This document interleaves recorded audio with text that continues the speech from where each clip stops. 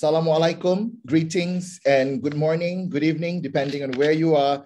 Hello everyone and welcome to our University Kebangsaan Malaysia virtual seminar and also workshop supported by Toshiba International Foundation. And we are of Japan, and we are very, very happy to be a recipient of the Toshiba International Foundation grant, where our task was to actually establish a series of webinars with regards to the topic of internationalization. So we at UKM Global, or the International Relations Center, has been actively conducting webinars in the past few months, and we are hoping that some of you have actually participated in some of the webinars. Now, in today's session or today's virtual seminar and workshop, we have decided to have a slightly more intimate approach, a smaller group of people where we can also have a group discussion at the end. We hope that the sessions that we will offer will be able to give some ideas or insights to all of you with regards to the issue of the new age of internationalization or the future of internationalization. Now, the past 2 years has been very, very challenging, especially for all of us dealing with internationalization. Being part of the International Relations Center, our task just changed or got twisted overnight. And in March 2020, when most parts of the world have actually practiced the lockdown, where the countries went into lockdown and there were barriers to travel and mobility, a lot of things changed. We discovered there's a dependency towards technology, the need for international office and the university to be creative, the need for academics to learn new ways of doing things, trying to, Zoom became a buzzword. Now, over the past 2 years, we've actually been learning about what were some of our problems. But after 2 years, we need to look about sustainability. We need to look about continuity. We have given 2 years as a reason of us to adapt, to change, and to experience new challenges. But at the same time, we are now moving forward, and we have to look at the future of internationalization. And the future of internationalization could be a different face as what we've been used to. It requires new adaptability. It requires us to be a bit more agile. It requires us to be able to transform to new ways of doing things, to be able to understand the challenges that happens as well. So just to share with all of you, now the objective for this virtual seminar and also workshop is actually to create a platform for us to listen from the experience and also the forward thinking of our Japanese counterparts. And today we are very, very honored to have 4 distinguished speakers from Japan who are, in a way, experts in the field of internationalization and have done innovative ways of adapting to the new way of internationalization as well. And we'll be introducing them shortly after this. But aside from that, I would like to share a bit with regards to University Kebangsaan Malaysia's role in promoting internationalization through the cooperation, through the support of Toshiba International Foundation. Now, how we see over the past few years, it has been, a lot of us had to adapt to new ways of doing things. Now, but one exciting thing to look at is that the webinar series that we've organized for the 6 series that we've had were initially planned towards a physical seminar. And when we applied for the grant, it was supposed to be a physical seminar, but then things had to change and we adapted. And we did 6 different webinars with regards to internationalization. And it was, alhamdulillah, it was well accepted with positive reviews and also participation. Now, with regards to our UKM Global webinar series, we've actually organized 6 global series before this. And among the topics that were there included the international experience of higher education institutions in Japan and Malaysia. Secondly, is transdisciplinary education and the growth of global citizens. Thirdly, we've also had one on international virtual learning engagements understanding concepts, strategies, and executions. We also got the importance of associations in the internationalization strategies of universities. We've also had a topic on embracing language and culture through internationalization. And lastly, we've had a group of students to come and speak on the international mobility experience of students from Malaysian and Japanese universities. So with these topics, the excitement of sharing with it, we had our experts, not only from Japan, but also from Malaysia, representatives of International Relations Office, maybe deans and deputy deans, and also our Deputy Vice Chancellor of UKM and USM, and also participated in the past events, and they were sharing their experiences and insights. So what we have here today is the way to move forward, the way to look at what the future will bring for us. And today, we are honored to have 4 distinguished speakers: Professor Hiroshi Ota of Hitotsubashi University, Tokyo, Japan. We've also got Professor Dr. Keiko Ikeda from Kansai University, Japan. And we've also got Professor Akiyoshi Yonizawa from Tohoku University, Japan, and Professor Nakao Nomura from University of Tsukuba, Japan. I welcome all of the participants here today. And we've got over 66 participants at the moment. We want to keep it small, intimate, so that this discussion at the end by the participants would be very, very conducive.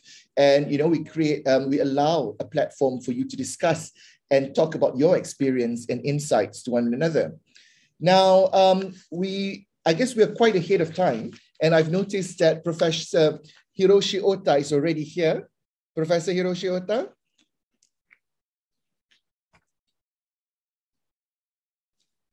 Let me just get, Yes. Hello, Professor Hiroshi Ota. Yes. Today, we would just like to inform you that we've got a number of participants from the Southeast Asian region, and we've also got some participants from Malaysia, which consists of International Relations Office, and also from deans, deputy deans dealing with international affairs, and also some students as well who has participated in mobility during the changing period. So without further ado, I would like to invite Professor Hiroshi Ota. But prior to that, on the screen, the Secretariat team will be showing the biodata of Professor Hiroshi Ota, who is known for his work in internationalization in Japan, and also his experience in promoting internationalization of Japanese universities across the world. I now pass you the floor, Professor Hiroshi Ota. Thank you very much. Thank you for introducing me, Chair. It's very nice to participate in this seminar. Thank you for having me today. Okay, may I start my presentation? Yes, please do. Yeah, thanks. So the slideshow is okay? Yeah, looks great. Very visible. Yeah. Okay. Again, my name is Hiroshi Ota. I work for Hitotsubashi University. Maybe a bit difficult to pronounce it. Hitotsubashi meaning is one bridge in Chinese character. One bridge. It's not a Ken bridge, but one bridge in Tokyo. Okay. Today's my topic is planning and strategizing the internationalization, a new era. So first, I want to kind of review what's really happening in the internationalization of higher education. So before the COVID-19 pandemic, the internationalization of higher education and the international higher education focused mainly on international student mobility, which underwent a quantitative expansion. However, in the wake of the COVID-19 disaster, cross-border student mobility has been largely suspended, and the various international education practice using ICT are rapidly spreading as an alternative to international student mobility programs. So the COVID-19 crisis, actually, I feel it's kind of opportunity for the pre-existing problems that become more apparent that's done before. So as I mentioned, those internationalization heavily on rely on the mobility, and also increasing carbon emissions generated by student air travel. That was also pointed out before COVID-19, and then but becoming more people aware of this problem. How can university cope with this situation and adapt to the new normal or new era with continual risk of infectious disease and also geopolitical issues? So this diagram shows those international recruitment targets, national strategy for international education as a study abroad destination. So when you see that, many countries, they set the goal to attract a number of international students. Malaysia is also included, Japan there, Germany also accomplished this target number 2 years ahead. And also now UK also renewed the target number and then achieved quickly. So in Japan, academic programs that have compulsory study abroad have attracted many high school students before, but now it's regarded as a high-risk program. And in the unprecedented situation caused by COVID-19, most of these universities have started to utilize ICT to continue international exchange and learning virtually. One of the most common practice is encouraging students to participate in short-term online programs offered by university abroad that are typically a few weeks long. In addition to such programs, 1 or 2 semester-long virtual mobility programs, they are alternatives to traditional mutual student exchange programs with partner university abroad. In this form, exchange students do not travel abroad, but still take online courses offered by partner universities abroad. Some universities have developed an online platform system for virtual student mobility in collaboration with partner universities abroad. So also virtual mobility programs provided by international consortium of universities.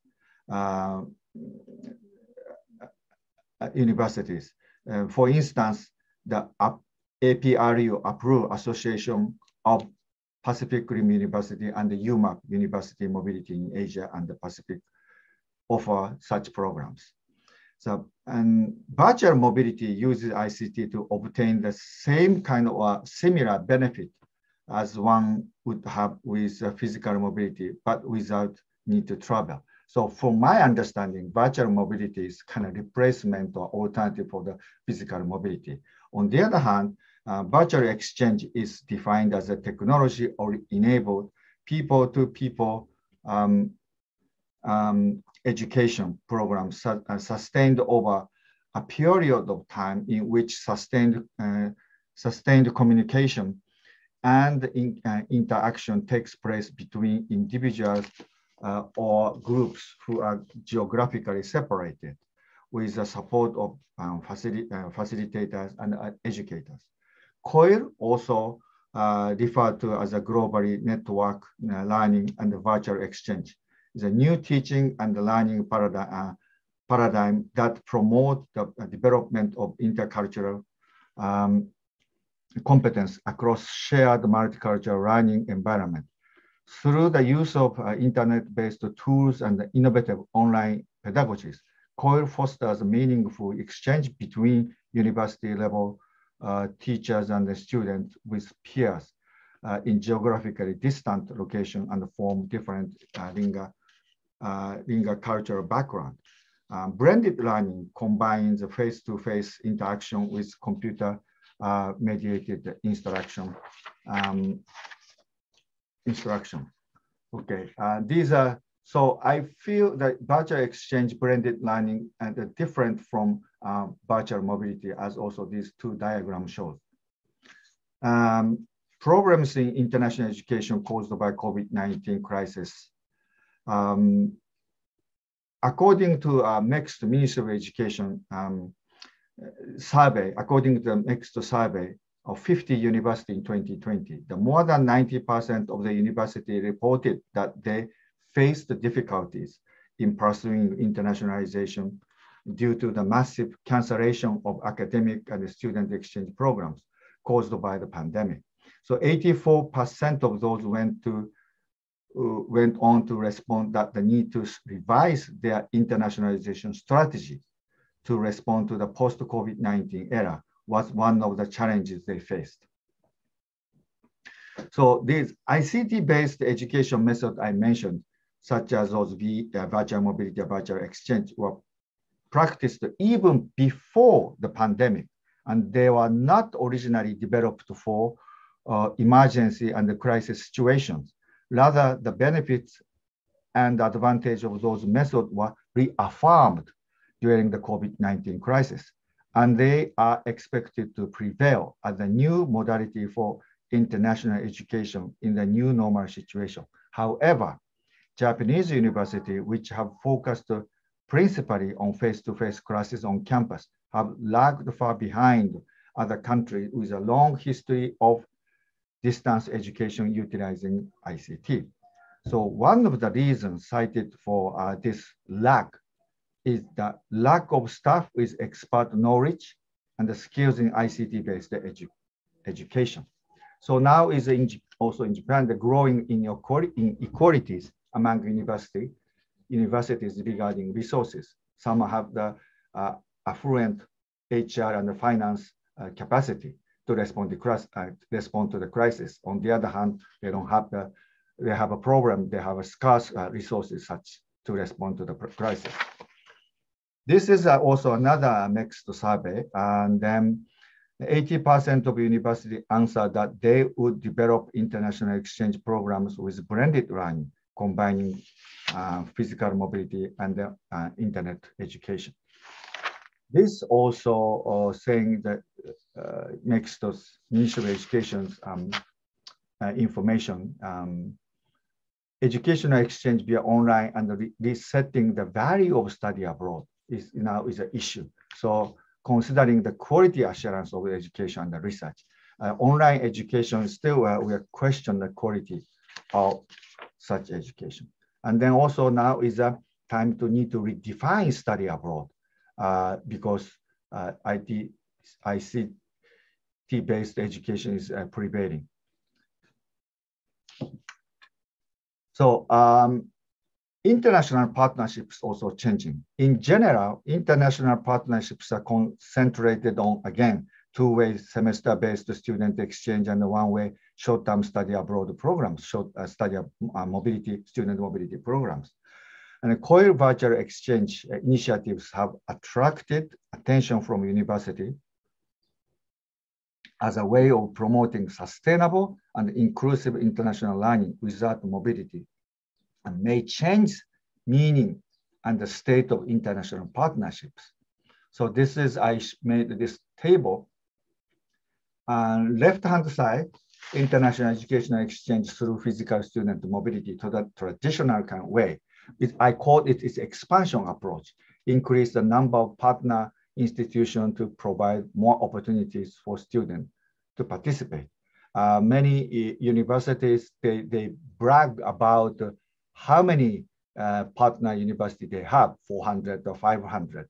But I believe this becoming obsolete because we're moving to more ICT-based exchange program. So the left-hand side, university or school-based approach, student exchange programs implemented under institution-wide or sometimes departmental level MOUs. So both sides, institution or schools or department, they sign MOUs. After that, University A send a student to their student to University B. University B send their student to University A. So they exchange students, but there's not much educational collaboration or cooperation. There are more system is kind of connected to the university.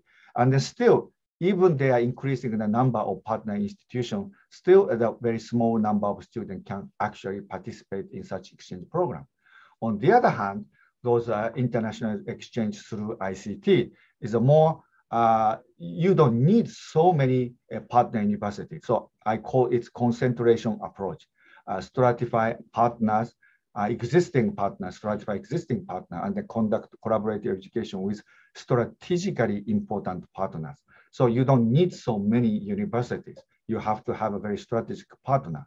And then more, it is a course instructor-based approach rather than institutional-based approach. Collaborative education requires trust building and careful coordination and arrangement between instructors. That's why you can't have many partners. But you can approach to a large number of students. So I conducted the case study of the good practice of international education using ICT. I interviewed extensively 2 universities, one in national, one in private in Japan. And then we have found 4 similar enablers of into those good practice, 2 cases. And the first one is that both institutions have a history of actively developing and expanding many international education programs before the pandemic. So, and they have taken a pride in playing a leading role in this field in Japan. This has driven them to take rapid action to continue an international educational exchange using ICT after the pandemic began.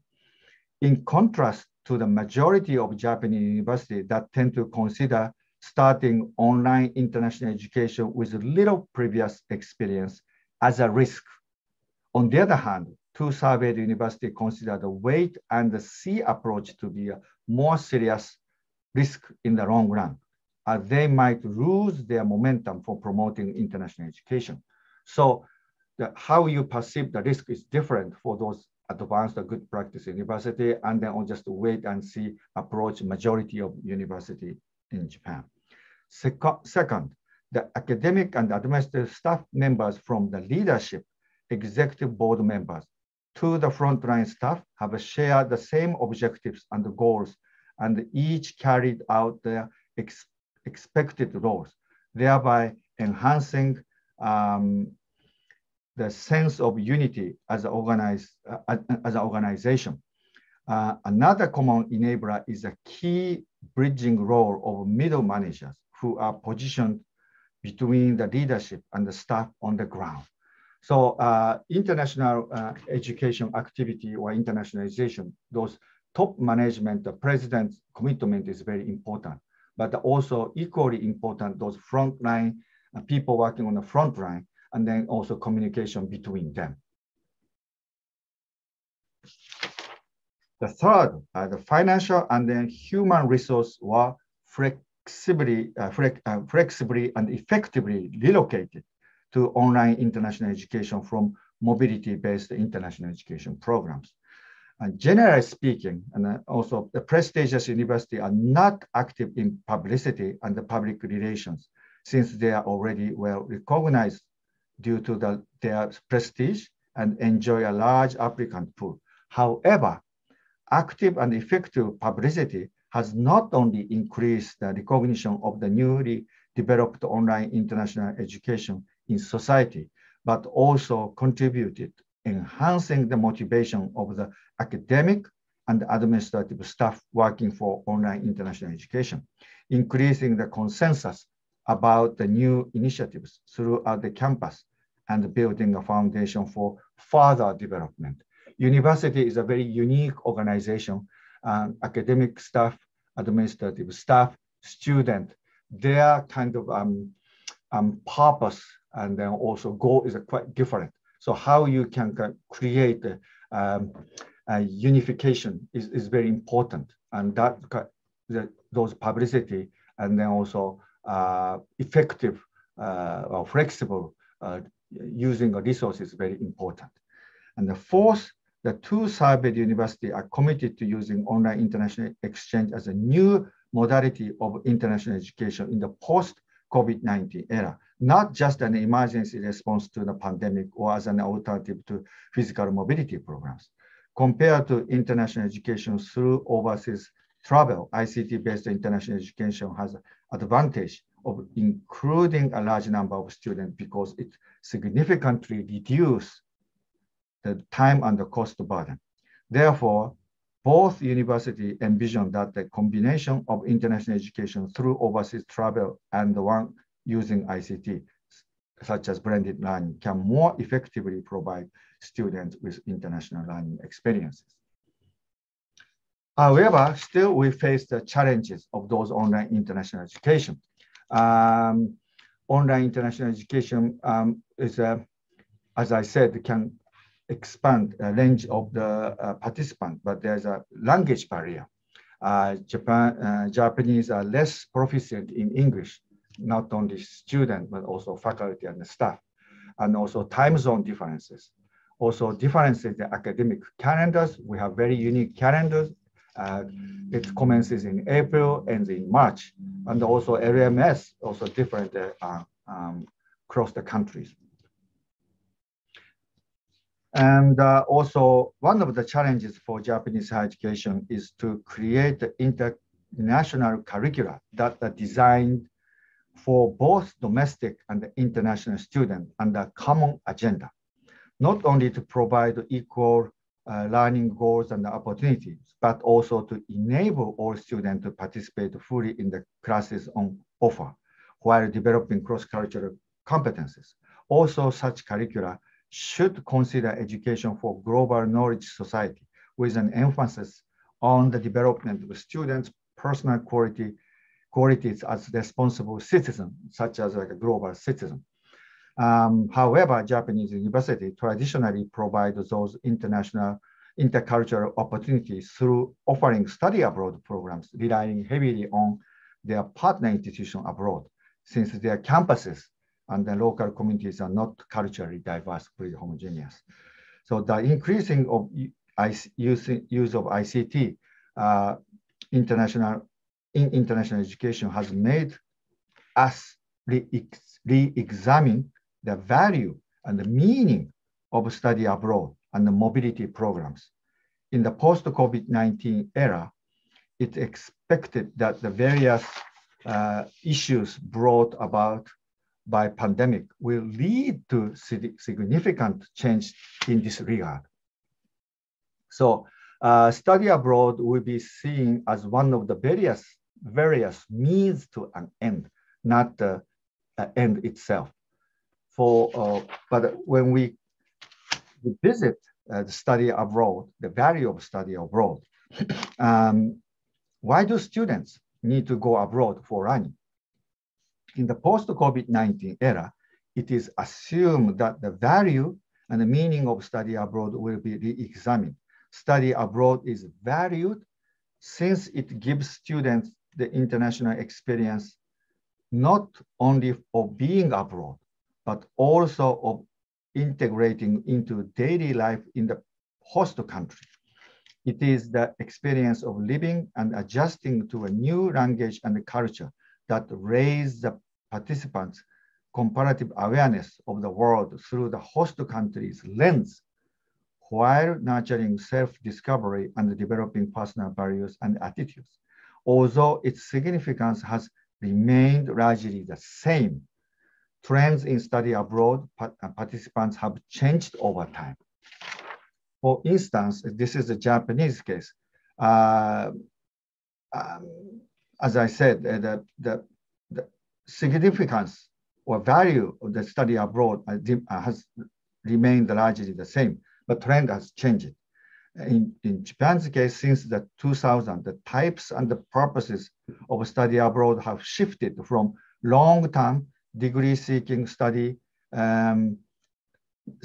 based on individual initiatives to short-term credit earning study abroad, study supported by the government and universities. In line with this shift, more emphasis has been placed on the effect of short-term study abroad, such as broadening one's horizons and the changing one's life and the sense of values through unusual experiences abroad, rather than on the outcome of long-term study abroad, such as degrees and specialized knowledge and the skills. So that differences and the long-term degree-seeking study abroad is more kind of result-oriented. So you have a degree, you have a specialized knowledge, but the short-term study abroad is actually, this is a kind of, is a standard in industrialized countries. It is, I would say, more process-oriented because those kind of unusual experience is sometimes maybe it's the first time for students to exposure themselves to the world. This is a kind of the beginning of to study new things. So we expect more effect after short-term study abroad. Students maybe to keep studying the many things in the world. But long-term case is more they're emphasizing on the degree and then specialized knowledge leading to the more career. So long-term study abroad is, as I said, it's more kind of standard in developing countries. It is more result-oriented. But study abroad, short-term is a standard in industrial country is more process-oriented. Study abroad should be a means to an end, but there has become an end in itself, especially for short-term programs. So here I'm going to talk about last part. This is a future scenarios. So short-term study abroad programs will increasingly incorporate ICT-based education before traveling to and after returning from destination. So resulting in a blended learning, so that the overall duration of learning will become longer, even study abroad is shorter. So emphasizing learning outcome. Short-term study abroad programs will focus more on on-site experience-based learning, such as internship, volunteer work, service learning, field work, kind of stuff. Short-term study abroad has increased an opportunity, starting kind of point to change one's life-changing experience, often called and study abroad experience, and the sense of value as an awareness. Studying abroad, then study abroad programs to learn foreign language will be declined in favor of ICT-based language learning. I think this is good for the Japanese students. Japanese students or many countries, foreign language learning is the majority of study abroad, short-term study abroad. But now you don't have to go abroad. You can study at home. So, and then also next one, international education through virtual exchange and mobility will become the mainstream as awareness of environmental issues, issues increase and inter-university collaboration through ICT tools become more widespread. And the study abroad and student exchange programs through overseas travel will decrease in relative terms. Those possible changes include a mixture of complementary and also contradictory, because it's quite difficult to predict in the future at the moment. So also concerns and challenges of the future. International education via ICT are regarded mainly as an emergency response to the current crisis or as an alternative to international learning through physical mobility.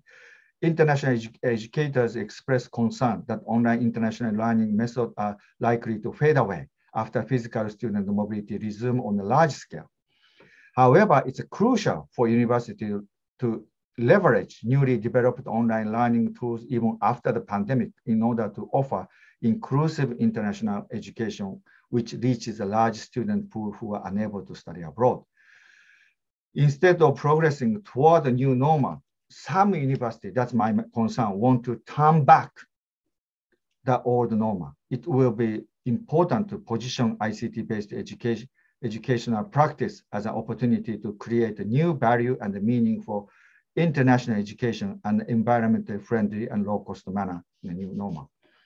So ICT, this is the last slide. ICT, there is an increasing awareness. ICT-based international education can effectively contribute to the expansion of international education at home.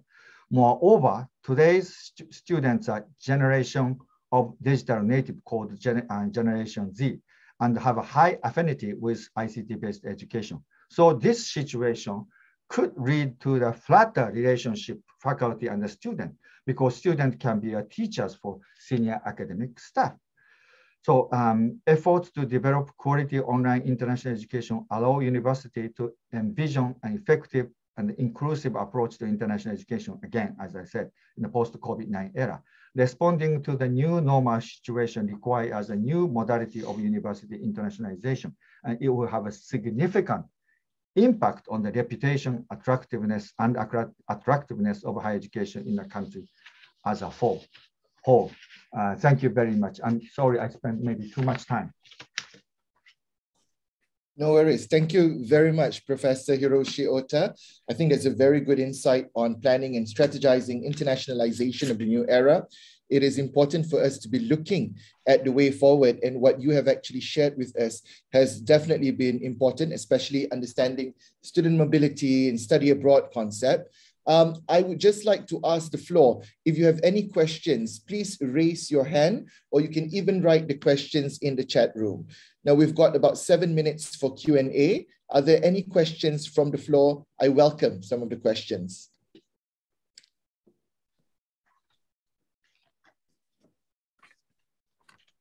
Quite a shy crowd this morning, but looking forward, if you have any questions, please raise your hand. But if you do not have a question, you mentioned, okay, there's a question from Lilibeth Galvez here. On student mobility, how do you implement credit transfer in your university? Is there a form of a standard Japanese one, or, you know, like ASEAN maybe known for ACTS and all that? Yeah. Many universities, as you just mentioned, those credit transfer scheme they're using, their system. But at the same time, institutional level, they have also created the transfer system kind of uniquely.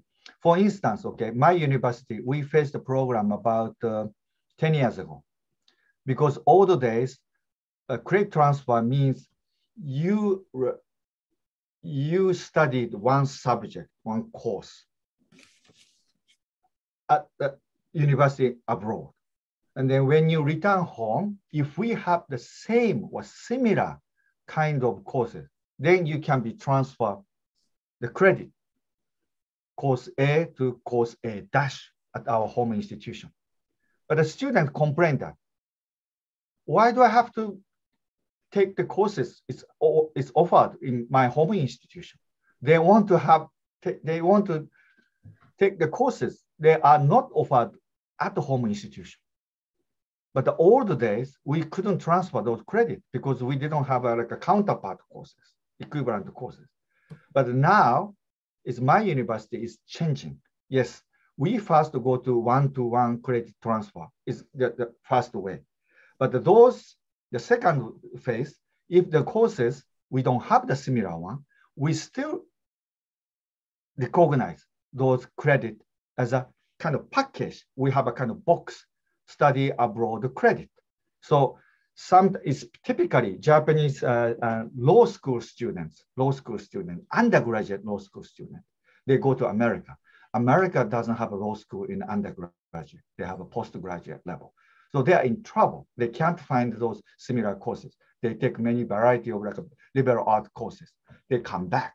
We use the kind of box to recognize their study abroad credit acquired at foreign institution. We kind of use two ways.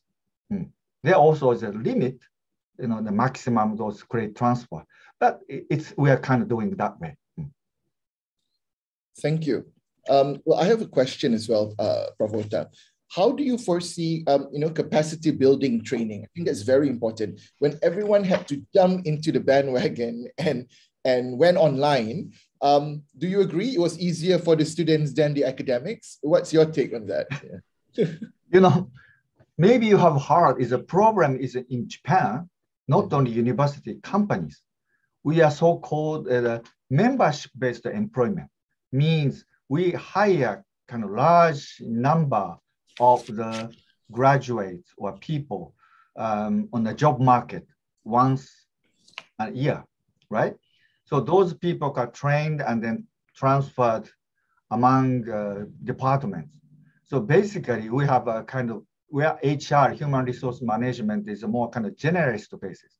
One time you are accounting section transferred to educational affairs section, and then another time is kind of transferred to those IT department.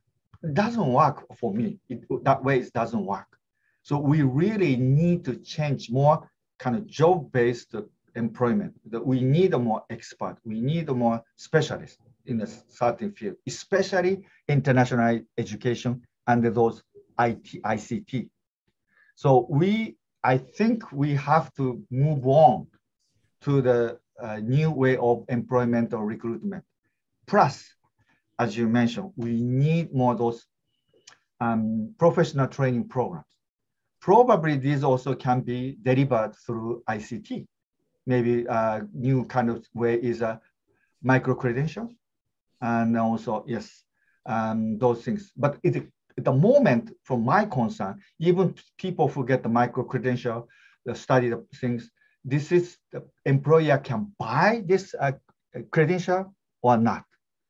So it's difficult to the things. We are kind of stuck in the middle, in a shifting from obsolete system to kind of new system, or I would say more world standard. I think it requires the incorporation of universities, students, academics. Yes, that's definitely. To all the stakeholders need to understand the whole ecosystem where we need one another, and thus we need to be able to apply the knowledge with one another. In fact, in Japan, even my school, small institution, and awake of the COVID-19 crisis, we really work together through ICT. We don't have to physically, we couldn't see physically each other. Exactly. But we have ICT, was networking. We shared experience. We shared the skills and the knowledge. That's helped a lot. Yes. Thank you. Thank you very much, Pravota. We're down to our last minute already, and we would just like to take this opportunity to say thank you very much for your presentation. It was very, very useful for us to understand, to learn from your experience as well. We appreciate your coming into this session. And after this will be another 3 presenters also sharing with regards to internationalization. I'm going to take a bit of an unconventional approach since we have 3 of our speakers here at the moment. If we would like for all the participants to switch on the camera, if we could have a group photo with everyone. And after that, we'll also incorporate Prof. Nomura's picture in with everyone here as well, since we've got all of this, yeah? All right. Can we request for everyone to please switch on their cameras? It's a great opportunity to have a picture with our great scholars, experts in internationalization. It's okay to those who are unable to open, that would be okay. Can we get Azlin or Habib to please take the picture, if possible?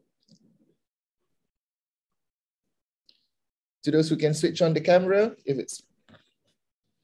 We've got over 86 participants at the moment, and we value each and every one of you for attending today's session. We've got 3 more speakers to continue on from here. Okay, all cameras allowed.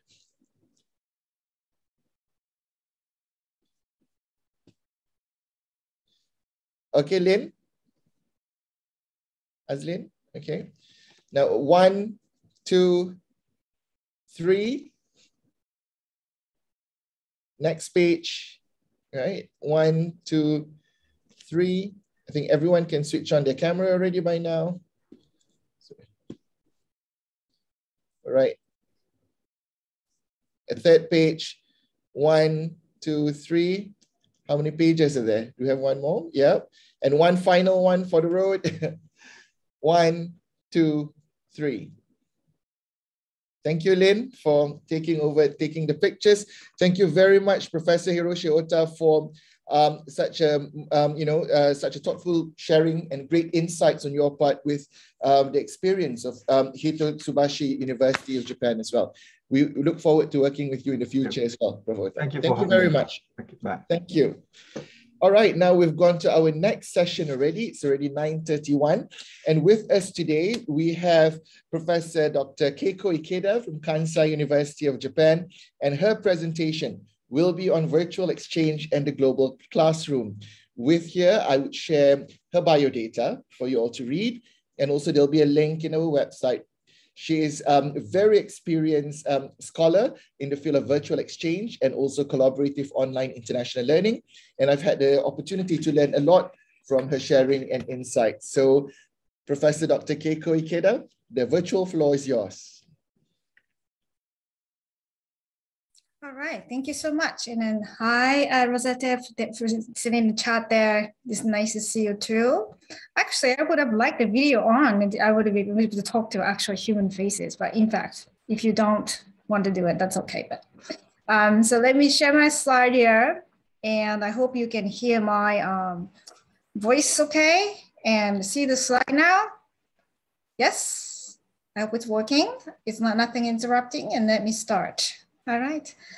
Well, once again, I'm Keiko Ikeda. Thank you very much and kindly being introduced to this wonderful event today. Thank you, Dr. Latif, for doing that for me. And I'm going to talk about a little bit in the introduction about the COVID and then how the impact was, and then moving on to a digitally accelerated higher educational level of education, teaching, and learning. And that includes the virtual exchange in a global classroom that I want to introduce today. Okay, so going back to the introduction background now, so education of more than 200 million tertiary students was suddenly disrupted. You probably heard that somewhere as well. This was in 2020 due to the university closures, as you know. And after a couple of years of the COVID phase that we've been going through, the most universities around the world are preparing for a safe and effective learning environment by adapting a digitally enhanced pedagogies. In the high-income countries, many had managed to switch online classes after only a few days of preparation. So United States could be one of the examples. So CEO of edX, for example, has described it once the world went from 1 to 3% of learning online to 100% of learning online. So that radistic change there.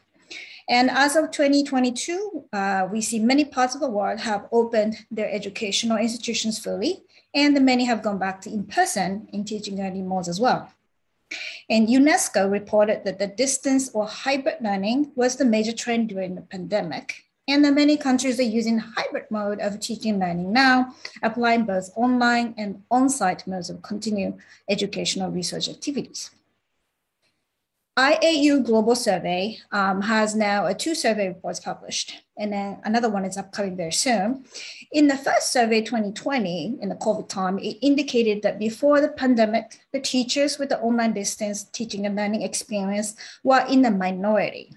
So showing that the less than 25% of they had experience with the online teaching and learning. In the second global survey report in 2021, we see a great increase in experience. Use of online learning is almost 100% or 90% or even more higher. And even that with the use of digital communication tools to communicate with students, virtual exchanges, collaborative online learning show a very high level of application globally.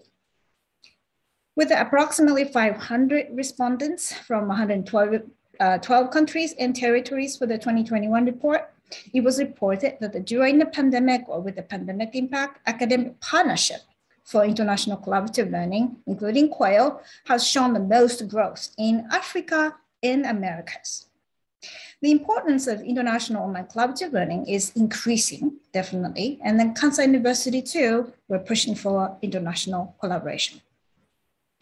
The pandemic has clearly stimulated an increase in importance of the virtual exchange and collaborative online learning and the internationalization of the curriculum at home, as could have been expected in this increase. But for mobility itself, the effect is more mixed. And in order to enable virtual exchange and COIL and sorts, EduTech plays a very key role. The great majority of higher education institutions have private sector partnerships for both education, technology, and beyond. And you see in the slide, Africa and Asian Pacific seems to show a great stretch here. And the Kansai University's trend may fit well into this trend as well. We have launched the Kansai University Digital Transformation of Education in 2021. This is a new initiative for us with the 3 pillar concepts. So with technology, we're bringing out 1, inclusive, 2, borderless, and 3, interactive teaching and learning opportunities and equality for our campuses. What you see in the slide is a case at my university, Kansai University in Osaka, Japan. With the Educational Digital Transformation Initiative, it has built what we call global smart classroom infrastructure in order to strengthen student experience in a high flex mode of a classroom, connecting both those online and internationally participating students, as well as those who are on campus. So application access to our global smart classroom system is in fact shared with our international partners with no cost.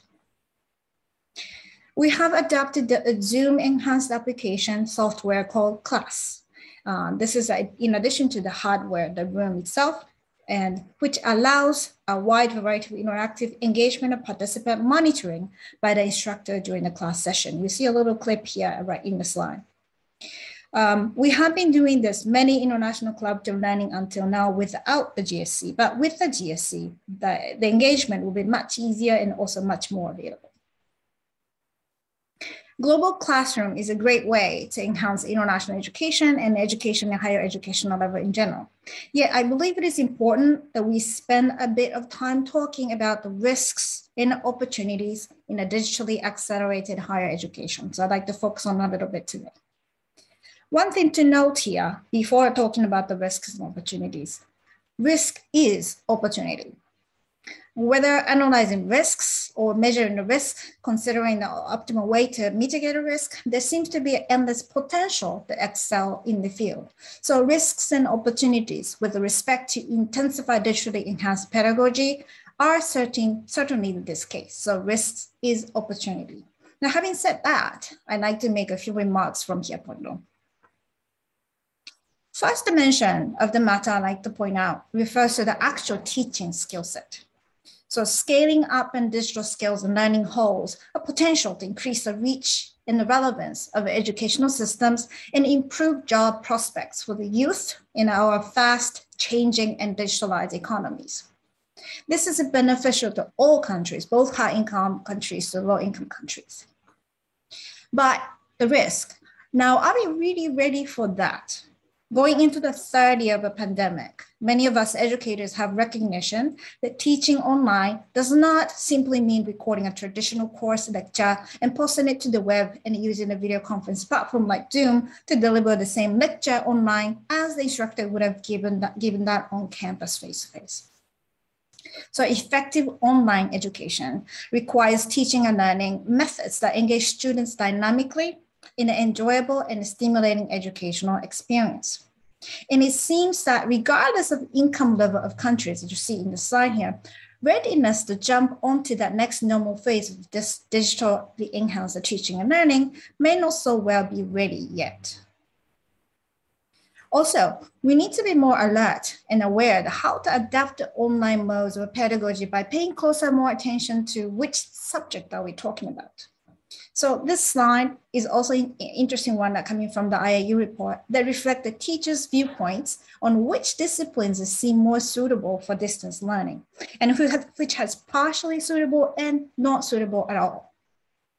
If the subject is well suited, then we can say that adapting distance learning, online modalities should be more taken advantage of, and we can continue having those online. And if they are partially suited, then we will need to think about blending pedagogy to make it more appropriate. And if not suited at all, then we may need to keep thinking about maybe keeping those subjects to face in teaching, unless one comes up with the innovative technology to overcome those challenges. And like I was saying, risk is also an opportunity. So let me talk about how that this risk can be turned into opportunity. So to construct a well-designed online learning experience, universities should develop digital learning methodologies and provide digital learning context, tools, and support systems. When this is done well, globally assured quality of education can be made available to wider audience. As in this slide, this is from UNESCO. If we attempt to show the quality of digitally enhanced teaching and learning, such as setting the clear goals and specific learning outcomes, generating transparency in the validation of courses, designing suitable assessment methodologies, building assurance in the qualification standards, then education at higher educational institution overall, not just the international education, but just overall, will be inspired and become globally assured in equality. To take an assessment as an example here, there's a need to fully align learning assessment procedures and criteria with online curricula and the pedagogical practices. Higher education institutions all over the world have explored various forms of alternative assessments during the pandemic, pass and fail approach, open internet, open book exams, collaborative forms, portfolios, etc. You probably have tried it to yourself. And these are seen more suitable for authentic learner-centered assessment methods. And then adapting approaches like these were more made available because we had to shift online teaching by the pandemic. So we know how to do that and we know how they work. Do we want to go back to the end of the semester exam only approach for evaluation, which we have been doing before COVID as a majority purpose for evaluation and assessment, when the pandemic is even no longer a problem? In my personal view, that would be a sort of regression or reverse in the education quality. Another dimension I'd like to mention today, along with the vein of my topic here, is technology itself. So advancement of edutech and then how they can assist us to project a more inclusive access to higher education is something I'd like to give a bit of time to think together. I'll start with talking about opportunities first for this one. So advanced technology definitely has a potential to enable wider population to be learners and also become teachers. I'm showing some of the actual cases here in the slide. The technology is now being increasingly used as an assistive equipment for students with the special needs. And then by the special needs, I mean in the very broad meaning here. On the right-hand side, what you see is our global smart classroom application class. We use a particular function so that the sign language or visual assistance can be easily made available in our day-to-day teaching and learning. So make it more inclusive. So we can also combine a class app with another useful app, as you see inside here. It's an AI automated avatar-based sign language translation app. So it can allow people to see the sign language in 360 degrees, which is pretty cool, so that the signs are readily understood. On the left-hand side that you see is a telepresence robot. This is now becoming more widely used in conferences and classrooms nowadays. Those who are not in the physical present can now participate in the social activities through the robot. And one of the ways that to make the use the GSC and advanced technologies, as I had been mentioning, is, just to take an example from Kansai University, is a new program that we started called JMCP, Japan Multilateral Career Project. So this invites our global partner universities to identify instructor to collaboratively teach with us, and the students in the network can freely participate and take the offered online virtual exchange modules. They receive the digital badge by participating in it as well. This was an outcome from the student diversity. Let me turn that off. It's a multilateral career program just that we had in last March. That was 5 weeks and topic was 21st century skills. And it's a quite diverse students that joined in, as you can see in the slide. Those who may not be able to come to Japan to study even join in. And the Kansai University Digital Transformation Initiative also using they're using the Metaverse. This is an entrepreneurship camp program using a Berbella application. In addition to this digital transformation initiative, participants from overseas universities, such as a University of Colorado or Bridgewater State University, joined in and they made international teams together to generate a business plan. And Avatar walked in the virtual offices, conference rooms, etc., in a virtual space with the three-dimensional realism. It was kind of fun. And then finally, as part of our international education practice, we're working with the Study Abroad Association to utilize VR materials in the maintaining and developing interest in the outside world more than ever. And even when it's no longer possible to easily travel around because of pandemics and other reasons, they can still have a taste of a virtual world. We also worked with the same company, SAA, to develop a virtual campus tour program for our purpose. The virtual campus tour can be experienced on the browser, even if you don't have a VR, or you can just use one of those simple box VR as well. So 360-degree camera video, YouTube, and more than available. So this is on the tour. So we enabled this to the students who weren't able to come into the campus yet, but they were actually studying with us during the pandemic time, and also the ones that were still behind at their home country. All right, so with all these opportunities and coming from the advanced educational technology, and now coming to the risks. So let me now discuss the risk at this point for advanced use of edutech. And that is coming from the point of view of inclusive access. It's a digital divide issue. So Van Dyke 2002 has identified the layers of digital divides. Some of you may know the literature. With the pandemic impact, a second level digital divide which implies how students and teachers choose to use digital technology will divide those who embrace the merits and those who don't. And this has exacerbated a gap between the two divides even bigger. In the third level of digital divide, according to Van Dyke, which follows the second level, the students' performance and educational engagement will result in dividing those who acquire global employability and those who do not. Young people are often assumed to be digital natives and to have digital skills. Yet, it's been said, it has been pointed out that this is not necessarily the case all the time. To take an example from Japan, current Japanese youth are constantly connected to the internet and using digital devices on their phone, but predominantly only for social media and entertainment. So how can this risk be remedied? First and foremost, the digital access should be now understood from multilateral viewpoints. For one, the concept promoted by an Alliance for Affordance Internet as meaningful connectivity may be a good start. Meaningful connectivity is a foundation for digitally enhanced education beyond the pandemic, and they argue that it is now a basic right. So meaningful connectivity, like 4G and devices and unlimited broadband connection at home, work, and place of study, and they should be available for daily use. In the real world, however, this meaningful connectivity is not available. It's only for 1 in 10 people in the countries. So meaningful connectivity offers enormous benefits for those who have it. Digitally teaching and learning, like the advanced educational tools I mentioned, those require this meaningful connectivity.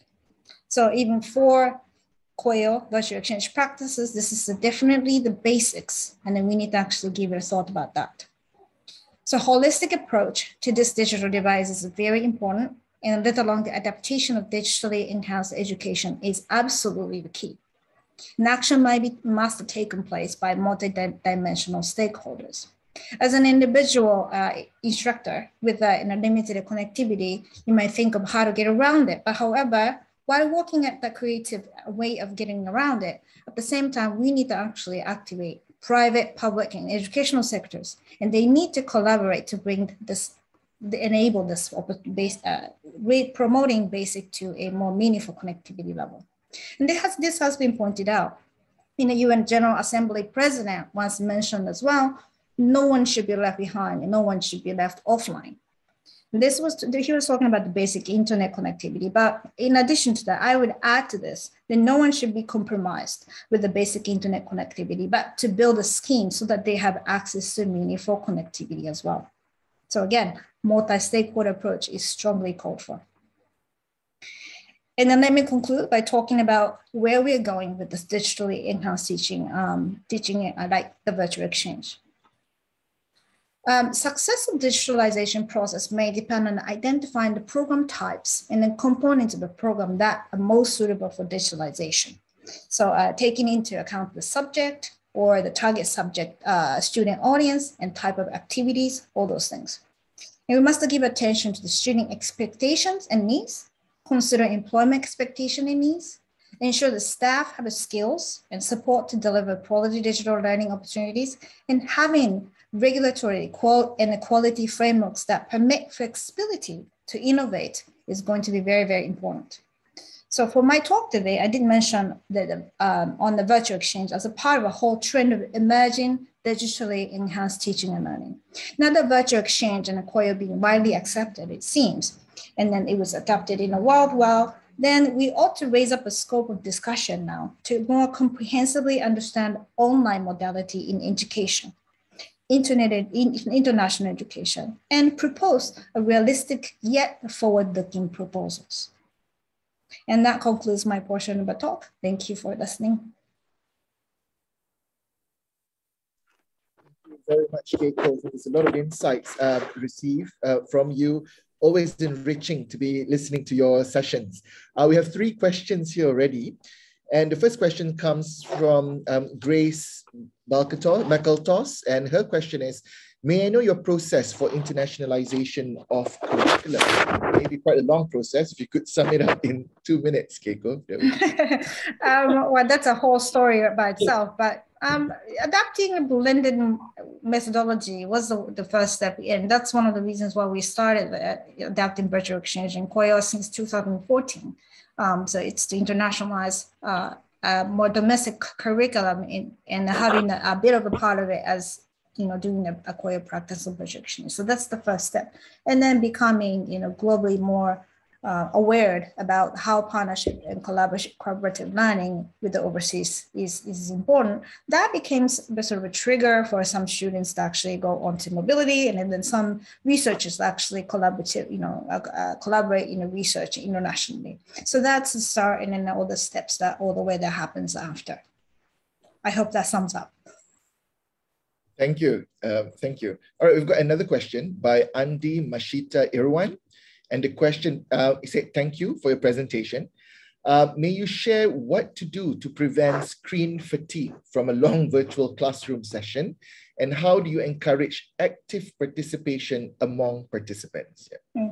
Right. So do not assume that they are only learning when they're online, when you're actually integrating online learning, teaching and learning. You give them a prompt and then have them for say 1 hour, for example. You could actually do a sort of a virtual flipped classroom. So send them off to offline mode and have them actually work on their own processing it and then work on it. So giving them a rest from the screen and then come back again. So having more frequent meetup, but having an interval between the two. So consider the whole curriculum as online mode and offline mode altogether. This is the way that you should be designing a digitally enhanced learning and teaching. Okay. I think many of us, when we say it's online learning, so it's no longer replicating a 3-hour lecture, physical lecture, a 3-hour virtual online lecture. So we've got to be a bit creative, coming up with maybe more problem-based learning or something where they need to discuss or find other aspect of actually studying as well. Yeah. Mm-hmm. Right. Okay. We've got a question from Dr. Ahmad Taufik Hidayah Abdullah. Could you share some challenges, if any, in conducting global classrooms, and how do you overcome them? Many challenges. I mean, I gave you the peachy picture today, but there's lots of challenges, of course. One of the challenges is more of a mindset transformation, I would say. It's not the technology. Technology will find a resolution at some point, and then we have experts in somewhere, right? But for mindset change, that doing it online or connecting in a digitally enhanced method is going to be actually a qualitative, very high quality teaching and learning. That mode of acceptance is basically a challenge. And the students might be a faster pickup, and then the ones who are teaching end of it, and if it's senior, furthermore, the ones who've been doing the traditional way for a longer time may actually have resistance against it. So that would be my challenge. One question. this when we went into virtual, when you explained about collaborative online international learning, virtual exchange, there's some confusion to some people in terms of conceptualizing or understanding the definition, especially with virtual mobility and MOOC and online distance learning. Can you just share maybe some introductory, because some of our participants here are also beginners, to give to distinguish between the different programs? Yeah. Okay, virtual mobility, you can think of it as just you're going to take an online course in somewhere else, an overseas institution. You might actually join into their LMS or e-learning programs that they offer, and you're joining as one of the participants to actually register and take it. There may be no interactive sessions. There may be actually be only on-demand video lectures that might be provided, and you submit the task and then you finish your course. So there may not be opportunity to encounter other classmates. There might be some, some of them might try to actually integrate that too, but typically that's the case. And for virtual exchange in collaborative online international learning, there's a similarity there. The virtual exchange has more of a wider understanding, a definition of have multiple institutions join in, students coming from a different institutions and going through one curriculum. That curriculum can be created among the institutions that they join, or it could be one institution for providing the curriculum to all students. COIL was a more specified method among the virtual exchange. COIL, that you need to have a package, one package to one package. So instructor and students and another instructor overseas and the students of his or hers, they have to meet up and then they have to think about the collaborative learning project together and then going through that task together. So it has more of a more designing in terms of a curriculum, and you need to have more coordination. So that would be the question. Okay, all right. Hope you are able to clarify that to some of the participants who have asked me that. Do you encourage multidisciplinary field of study for COIL? Yeah. Different field or different disciplines working together for a COIL. Yeah. Definitely. It's very suited for interdisciplinary, multidisciplinary kind of a learning as well. In fact, I think it's encouraged to have the different discipline subject students actually get together to do that collaboration. But you do actually have to orient it that so that this is the purpose why they are coming, going beyond their comfort zone in order to actually learn something new. You need to orient them well in order to actually have that COIL experience to be fruitful and then giving them something to grow from. Thank you very much, Keiko. I think you've shared with us a lot of new insights, new thoughts, and we have learned so much over this half an hour session. As usual, half an hour is never enough, and we look forward to have more discussions with you in the future as well. Thank you very much to Professor Dr. Keiko Ikeda from Kansai University for sharing her insights on virtual exchange and the global classroom. Thank you very much. Okay. We're exactly on time now, and we're moving to our next session, and we are honored to have Professor Akiyoshi Yonizawa from Tohoku University of Japan, and his sharing today will be on internationalization of Japanese universities moving forward. And here is the biodata of Professor Akiyoshi Yonizawa. We have also shared the information in the link of the chat room, and he's been actively being a key participant for Japan Association for Higher Education Research, Japan Comparative Education Society, and Japan Society for Educational Sociology.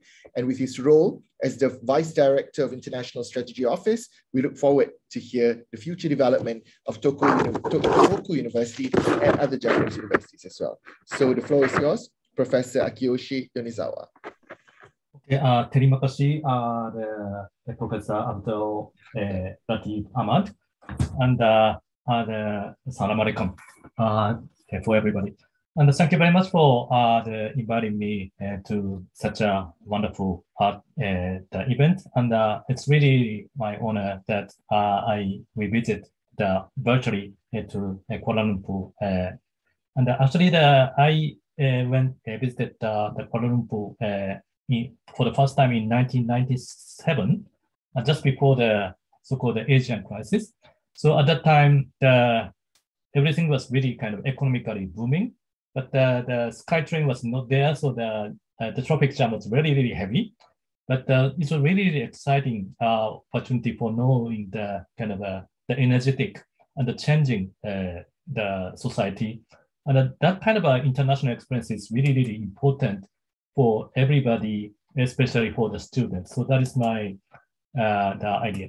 And also of course, that within the more than 20 years that the your society has really, really changed. So this is also true that Japan is also trying to change. So that maybe we can say, I can say something about the kind of future perspective we are now facing as the challenges and also the kind of the vision.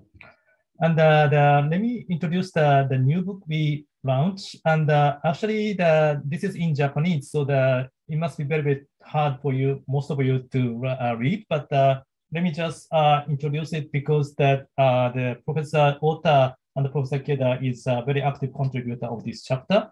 And also in this the book on the global studies of the undergraduate education in Japanese, we included the case study of the UKM as a very, very interesting case that of course, you are quite international university, but at the same time put more importance on the national identity or the national language and culture. Okay, so and my talk is basically the kind of the much more conceptual rather than the practical. So I'm a practitioner, but much more as a kind of the supporting the university president and the government to make a vision of the higher education. So my work, my talk will be much relatively kind of not that so practical, but maybe I hope that still you enjoy my talk. Okay, so the first many of you may know that the common definition we have of the internationalization of higher education. And some of you know that the first definition developed by the Professor Jen Knight of the University of Toronto in around 2004 was the integration of the international, intercultural, or the global dimension in the purpose, functions, and the delivery of the post-secondary education. So that was a kind of the definition that was developed under the very accumulation of the dialogue among the at least a limited number of the countries, including Japan, that what is the internationalization of higher education as a phenomenon, and then that they leads to this kind of the process-oriented the definition. And after that, the 2015, there was a kind of global consensus again to update this definition. And then the red part was added that this means that the intentional process of the internationalization, and also the internationalization for part. This is for the enhancement of the quality of education research to all student staff, and to make a meaningful and contribution to the society. So this means that we identify the stakeholders and why we need to internationalize our university system on the university education. And in this slide, I set the title of the Japan and internationalization of higher education. So how the Japanese society or the Japanese universities perceive the meaning of the internationalization of higher education.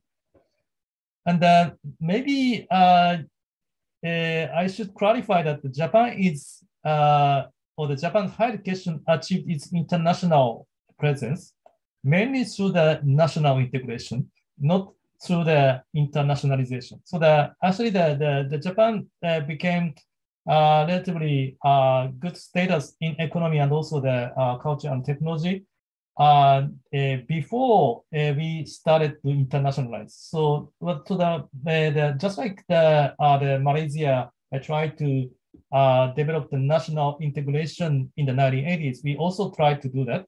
And we are, from that point of view, much more successful in the national integration. So then that was the kind of power we got to improve our international presence. And also, it is also true that by utilizing this kind of the achievement, we started to to the active commitment to the internationalization of higher education movement relatively early. So I started from the definition of the international higher education. Japan was one of the active members to engage in such a kind of the first discussion of the internationalization. And it is also true that Malaysia is also the very, very important case, and also your colleagues are also participating in this project. As everybody knows, that the private higher education in 1990s was in Malaysia was really, really interesting case for us. And then Japan made clear policy link between the internationalization of higher education and the nation building under the global knowledge economy. And that tendency was there in the last 20 years. And then now Japan is facing challenge to redesign its direction of higher education and the internationalization of higher education in this last 2 or 3 years. And especially after the corona pandemic, that we are still in corona pandemic, we have the new Prime Minister, Prime Minister Kishida, and gradually the policy is changing, but still not really visible at this moment. And when we think about the kind of national or the internationalization of higher education, I know that the most of you in this the event are more interested in or more committed to the international education. But it is also true that the research is also the very, very important function of the university, right?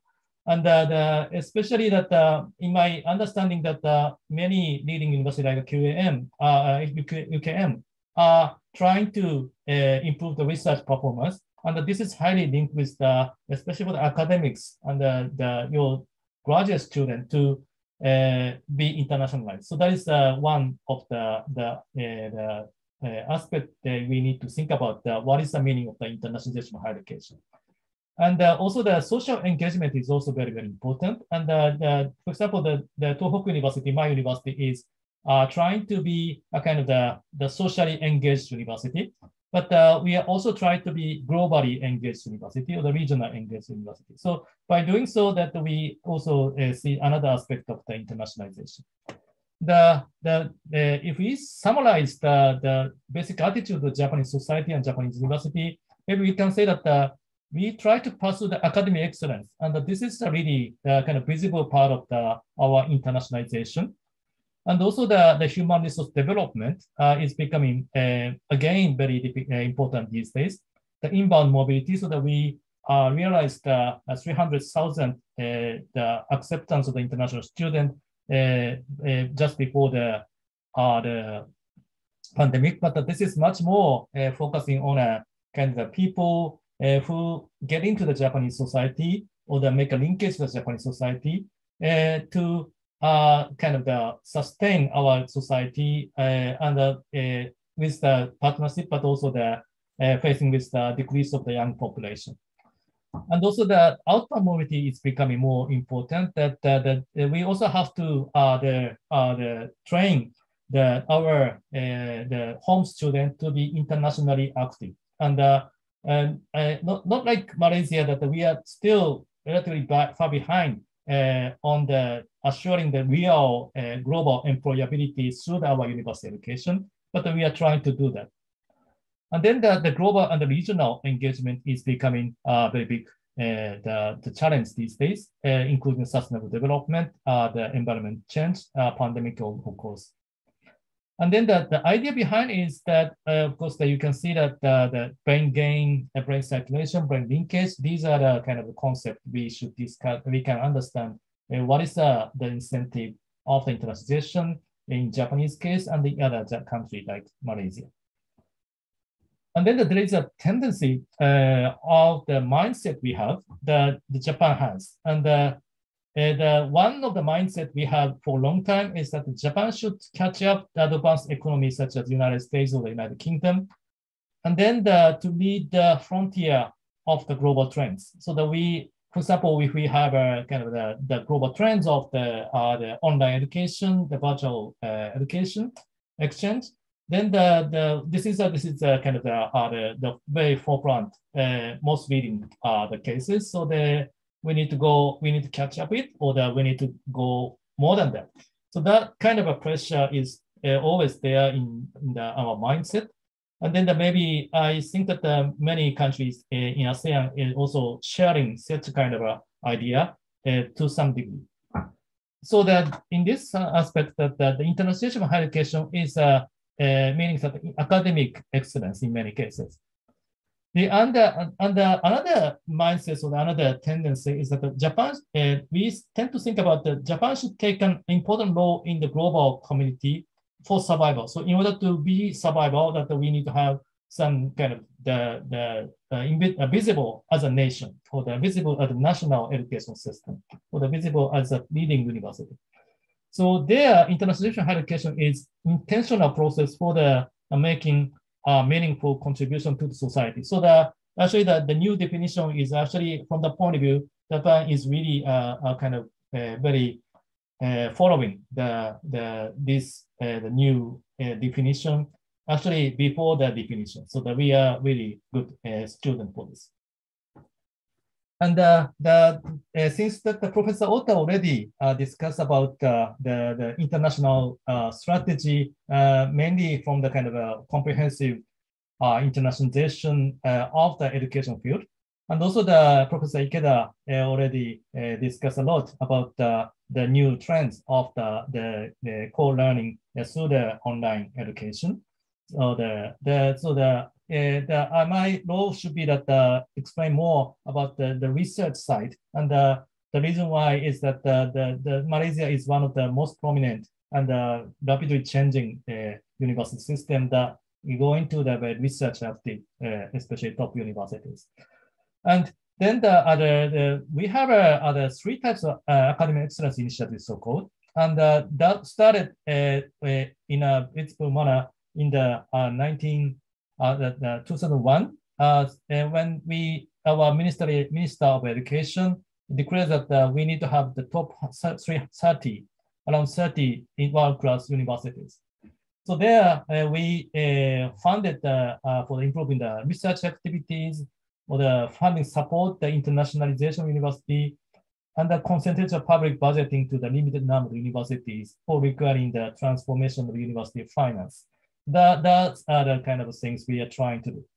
And my point is that the internationalization, it is especially visible as a policy from outside of Japan, is highly linked with the academic excellence rather than the kind of the classroom-based intercultural activities. There is a very big gap between the policy level discussion and also the so-called the daily classroom activities, such as the Professor Ikeda already talked about.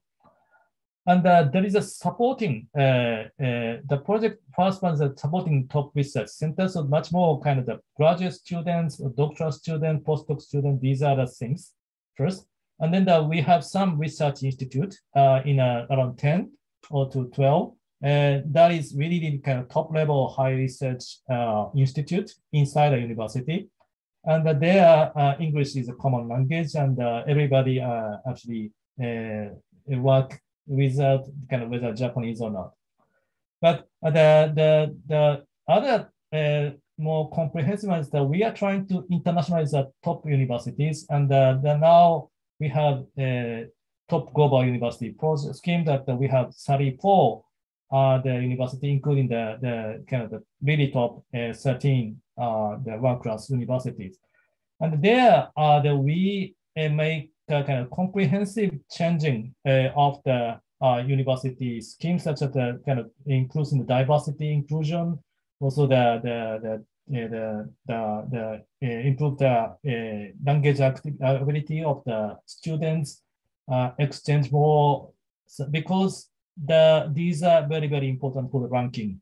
So that was the very big the challenge, and we had a plan to make the around 10 universities top 100 in the world by next year for 10-year project, and it is quite unlikely to do that. But now we have the new project to concentrate our research fund to the limited number of the universities. So that gradually we identify the top university, including the Tohoku University and the Hitotsubashi University, to be invested. And now our government is now just passed the new act to make a kind of the internationally the strong competitive research university.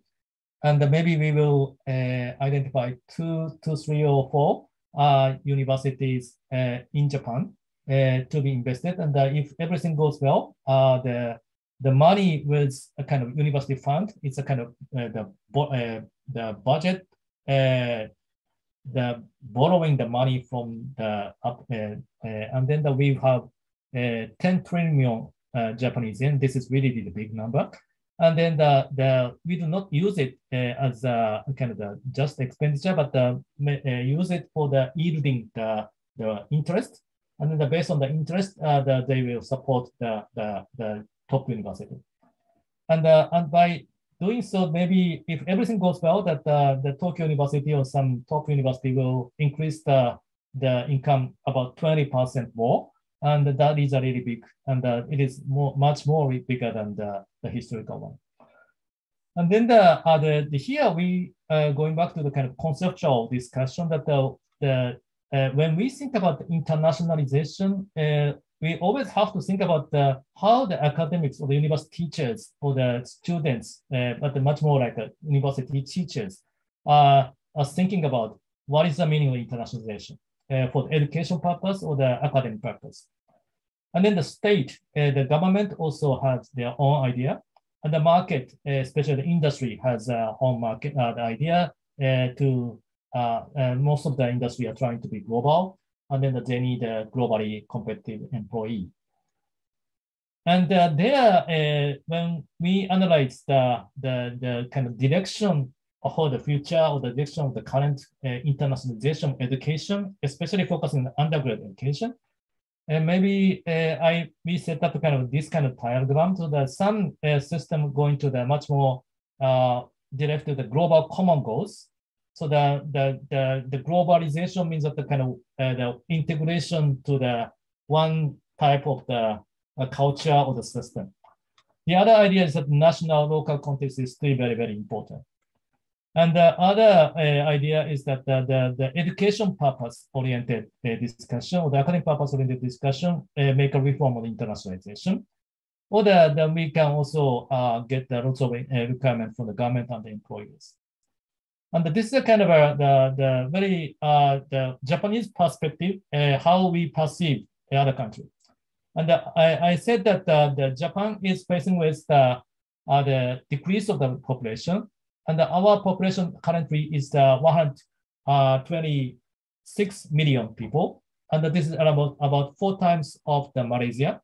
But I'm sure that these countries such as Malaysia, Australia, Netherlands, South Korea is much smarter and vivid for the internationalization, partly because of the population size is relatively small. And also that this is kind of survival strategy or the very must to change a lot, so that we are actually following these kind of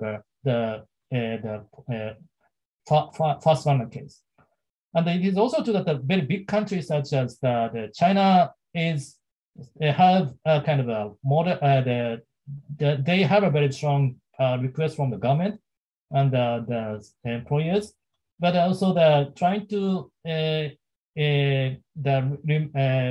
protect and develop the Chinese way or the national way. And the European countries, especially the German, traditional German university system, also trying to be not really kind of very, very Anglo-Saxon. And then also they took more importance on the university autonomy, right?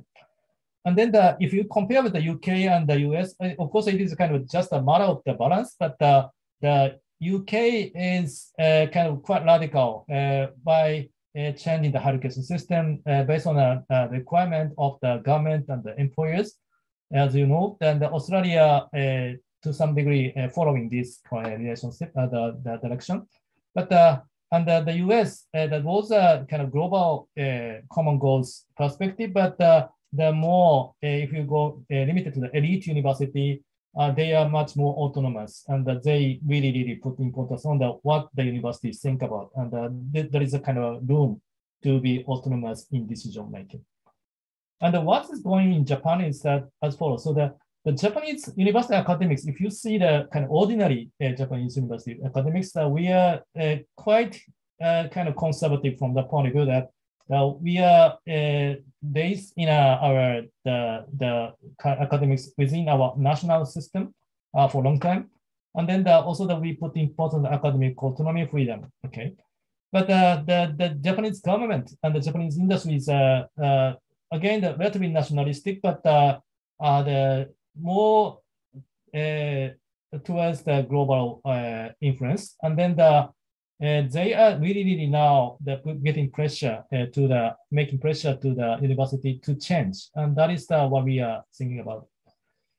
And under this condition, we are having the kind of two different directions, and we are still in a process to compromise how to do that. But the one direction we are now having is that the more inclusive wide range of the internationalization versus the future further pursuit of the academic excellence. That is kind of two direction is now spreading. And then in the background, maybe we can say that the neoliberal the knowledge and space-based visionary making, and the global stakeholder engagement-based visionary making. And I think that both are actually correct. And under this diagram that we are watching out, and we are trying to make the future. Finally, I'd like to stress that what I basically talk about the system things, right? And then I talk about much more macro level, and then the Professor Ota and Ukeda talk about the system level. But it is really true that the communities such as academic society, the social student learners are actually, as a community, decide many things. And maybe if you go to see the kind of classroom of the Professor Ikeda, that is exactly what we can say. But the online education is really interesting. I really respect the initiative of the Professor Keiko Ikeda, and we are also trying to Tohoku University trying to be a leader of the international collaborative learning. But as a kind of process that this is tend to be more individual learning and more fit to the individual learning, because the pace of the learning can be changed more flexibly by making expanding the virtual context of the virtual part of the education. Okay, so thank you very much, and I would like to have some kind of a mutual the interactive discussion with you. Thank you so much. Thank you very much, Prof. Aki. I think there's a lot of information here, especially learning about how Japan is moving forward, what Japan has experienced. I'm opening the floor to, if you have any questions, you can raise your hand, or if you have a question to ask, you can type it out in the chat room. If you have any questions, you can raise your hands or also put it in the chat room. I've got a personal question that's been passed on to me. How successful has the Global Top University Project been for the institution? I mean, that's been quite a headliner for a lot of other universities, especially for us in the ASEAN region. How successful has it been? And what is the progress with the university so far? If you're, yeah. Thank you very much. I think that if you see the outcome as by indicating our the trial to internationalize our university, especially for a top global university project, I think I'm not sure that we are completely successful, but we are to some degree successful. So if you go to the top university in Japan, including Hitotsubashi University, if you go to graduate school, the 30% or the more students are now international students. And it is quite common that any subject that have the program somehow in English. And considering the country that hasn't have any kind of colonial experience from the English-speaking country, this is a very big achievement. And then we also have a lot of connection that really happens. And not only for the university, but gradually the primary school and secondary education is also changing. So our language ability or the international connectivity is improved a lot. But it is not really going to the achievement of the research performance yet, or not really. And our ranking status is in many cases declining, and our research performance declining. But this is not because of the internationalization is failure. And my understanding is that this is much more like a social structure problem. So first of all, there is a very small incentive still that the top Japanese university students to be very, very global, like the Malaysian students. Actually, that we have still a very good job inside Japan, and the membership means that once you become a member of the Japanese company, like whatever the Matsushita or the Toyota, and then you will get some opportunity to be globalized. So that is a mechanism is still working, and that is a very big problem for us. And then the big problem is that the internationalization fund is very small, considering the research fund to improve the research ranking. So that's the reason why that we start a new funding project, and I hope it will work.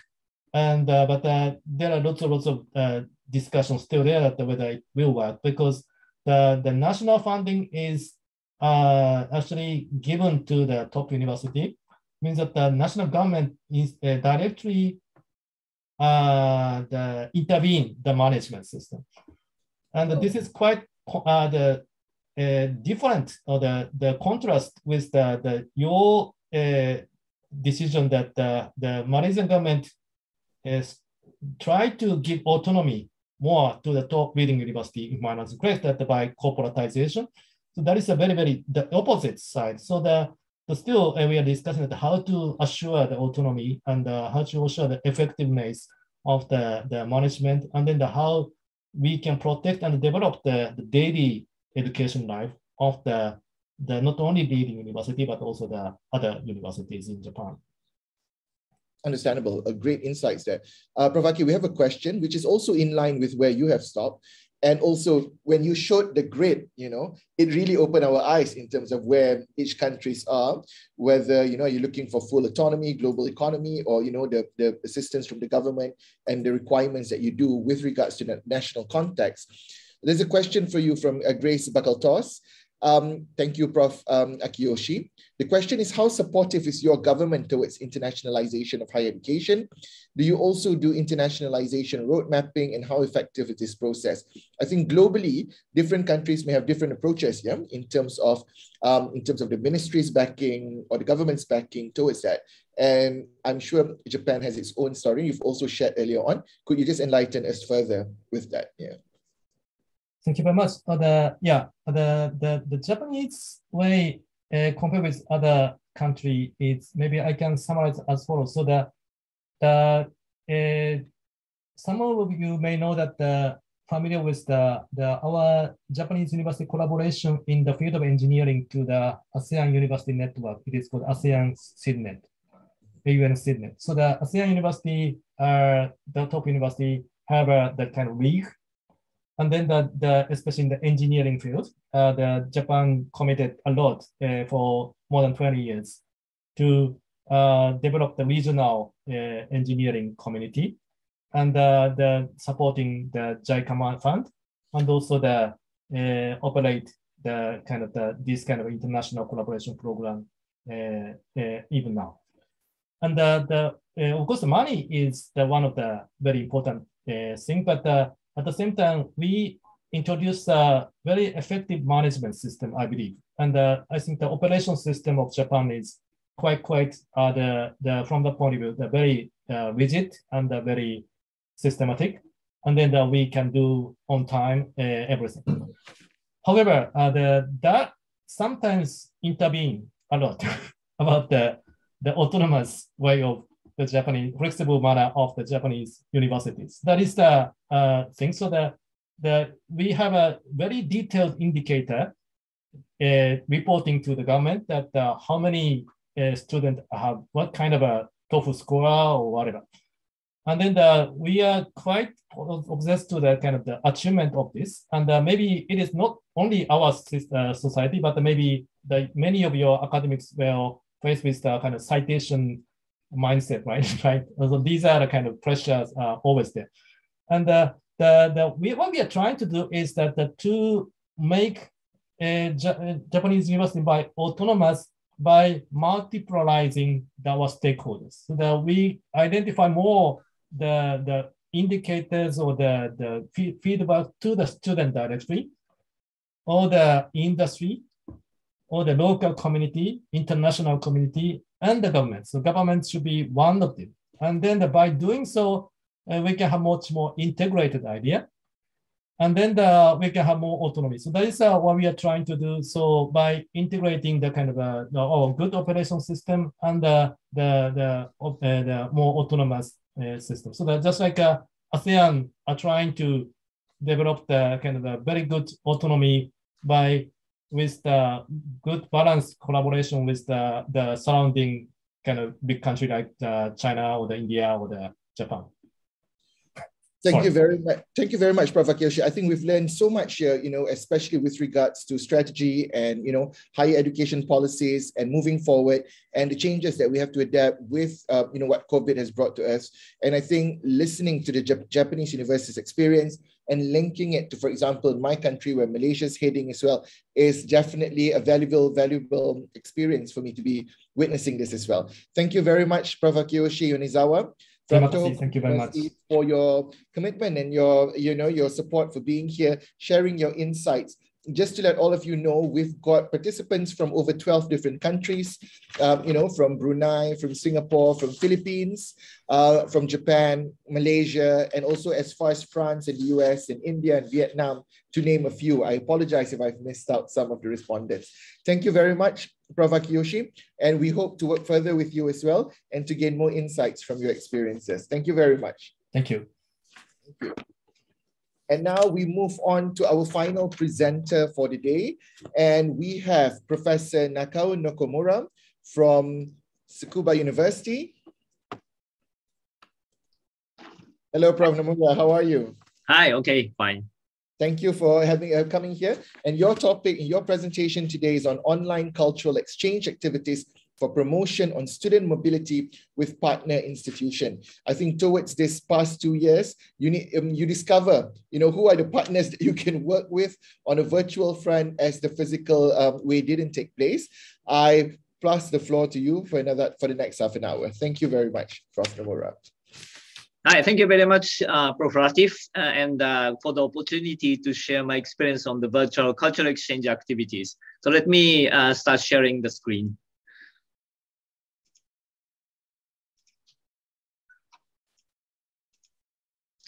Okay, so I hope my screen is visible to you.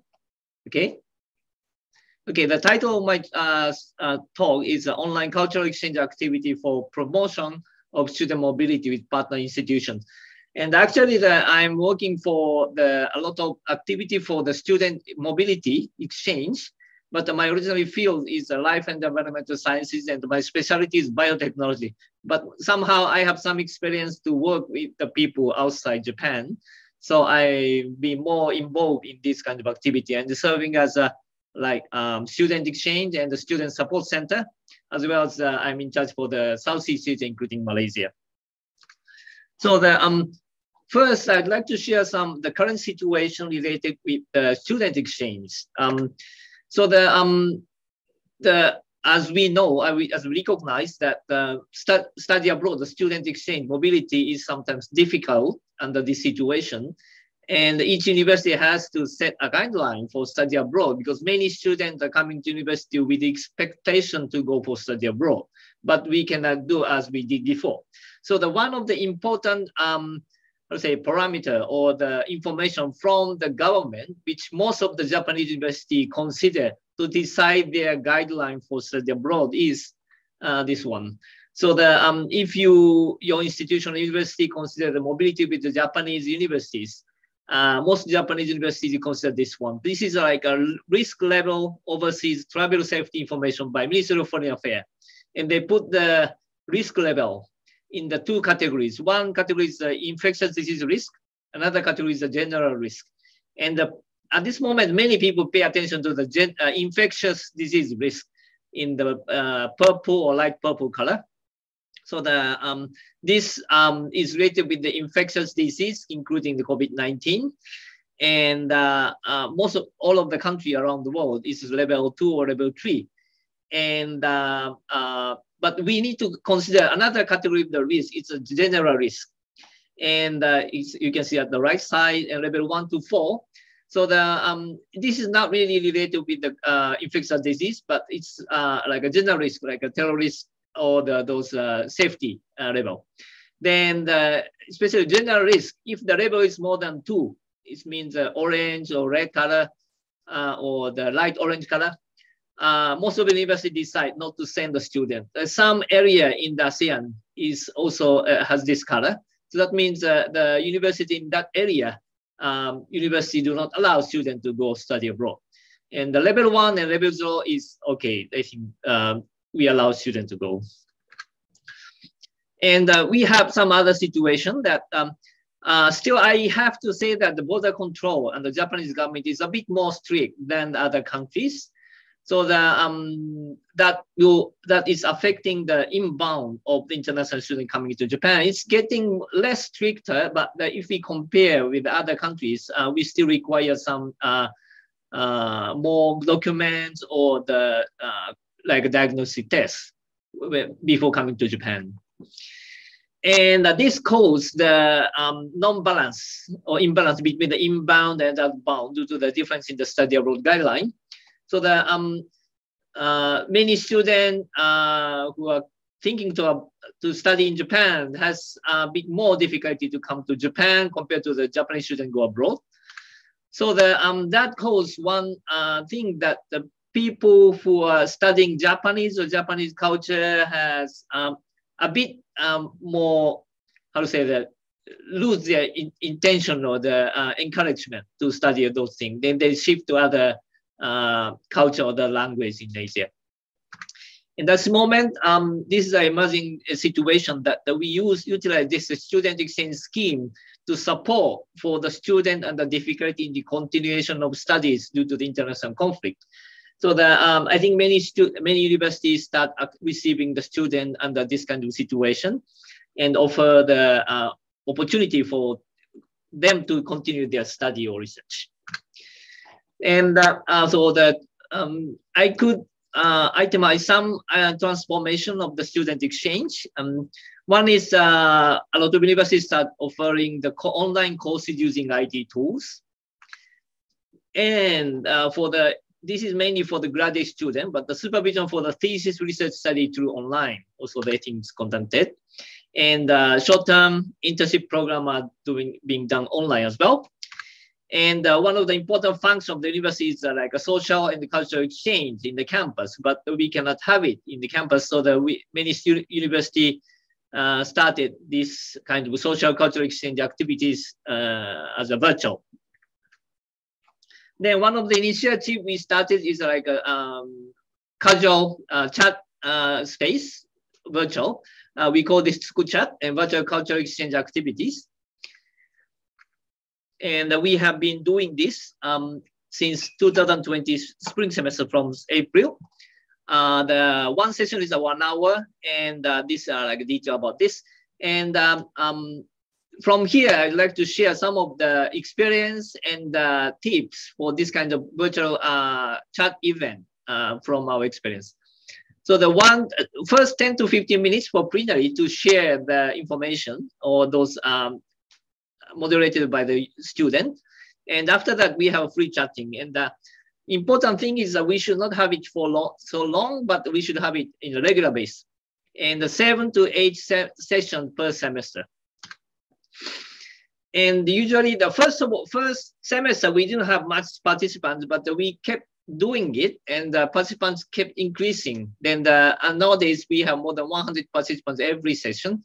And about 30 to 40% from our home university, and around 40 to 50% are from Asia, and 10 to 20% are from the other regions. And from TsukuChat, many students or many partner universities came up with idea to have some spin-off event with like online academic debates or Japanese culture class. And I'd like to share some of the, how to say that, good practice or the points that if you'd like to organize. First, then we need to make it as simple as possible and easy as well. And for participation, but better to require the registration to track their home university and their simple information. And time for the one session will be 1 hour. If it's too long, I think we will not have much student. And we do it regularly. And evening time after class will be better for the student. And the clear and simple explanation for the purpose and the rules in every session. Now, this is important also because some area, some region, I think they're a bit strict on the like publicity or those copyrights issues. So that we need to explain the rules of this chat every time. Then we usually employ our home university student as organizing staff. This is a photo showing that the plenary session, the student introduce the culture or language. And we need to use a suitable online to accommodate the student because some students are accessing from the cell phone and some from the tablet or some from the PC. And we need to use the online tool to accommodate the student from all devices. Nowadays, we have a few very sophisticated IT tools to have more fun, but those sophisticated tools, sometimes they don't accept the access from the cell phone or tablet. So we need to select the suitable online tools. And also internet connection or the data transfer speed and the internet is different. Some students are having a very slow internet connection. That's another criteria to select the online tool. And before chatting, usually we should have a kind of interesting data or anecdote in the plenary session by the student. And also, although we set the topics or themes every time, but we need to have a flexibility to have student more fun. And also, from our experience, there is a gaps in the affinity with the online activity in different regions. I could say that in students from Asia have more higher affinity with those online activity, but students from other regions, some regions are not really interested in this kind of activity. So then, if we'd like to have a diversity in terms of the region or countries, we should consider this kind of things. If we do not consider this and disseminate the information to flyers to every region equally, diversity will not be equal. Then we have several spin-off cultural activities. One is a G-chat. This one is like online chat for improving the conversation skill in English or Japanese. In Japan, the many students are thinking about study abroad for improvement of the communication skill in English. And but the TsukuChat is for the casual chat, not specifically for the language study. But that's why we prepare this for the students who like to improve their communication skill in English or Japanese. So that we have a matching and we have prepared a space for the students who like to study English or Japanese. Yeah. And the J-chat is like something like a TsukuChat, but all in Japanese. So the majority are from Japan, but some students from abroad, they like to join the something like TsukuChat, but all in Japanese language. And the Go-chat is this one-to-one, man-to-man chat for the language for specific language, like Spanish, French, Korean, Malay. Those who like to go study abroad in those countries, and we could make kind of the matching for the student from those countries to study their specific language. And we have another chat for the connection between the local community and the student. We call the City Chat Cafe. This online chat between the Tsukuba student and the people from the local community. And the local community is usually the senior citizens or the people who are interested in the communication with the foreigners, especially with the the family with preschool kids, or those people in the International Association of the cities of Tsukuba.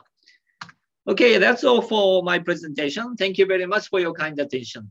Back to you, Dr. Latif. Thank you very much, Prof. Nomura. It's always exciting. My students always share their experience being part of the Suku Chat, and they've always enjoyed themselves meeting friends from not only Japan, but from different parts of the world. And that sort of filled in the gap that existed with what the pandemic provided us. And what was interesting was it also allowed those from lower socioeconomic status who were unable to afford to go out physically before, they had the opportunity to participate in Suku Chat and make new friends as well. So I always see them updating and telling me about how their experience have been very, very positive. I have a question from Dr. Ahmad Taufik Hidayah Abdullah from UNIZA. He says, good morning, Prof. Nomura. Could you give an example of a success story of an online cultural exchange program from a university in Japan with its partner overseas? What is the program like, and how do students benefit from the program? I think your Suku Chat is a big success story there, but do share your thoughts on this. Yeah, as in my title, that our purpose is not having a chat space. I think one of our definite goal is to promote the study abroad. So from Suku Chat, many students decided to study abroad. And also the many students start thinking about how much they need to get the international experience. And they take action to move it. And some decided to go to study abroad. I think actually you can receive some students. She's actually decided through the communication with the student from Malaysia through Suku Chat.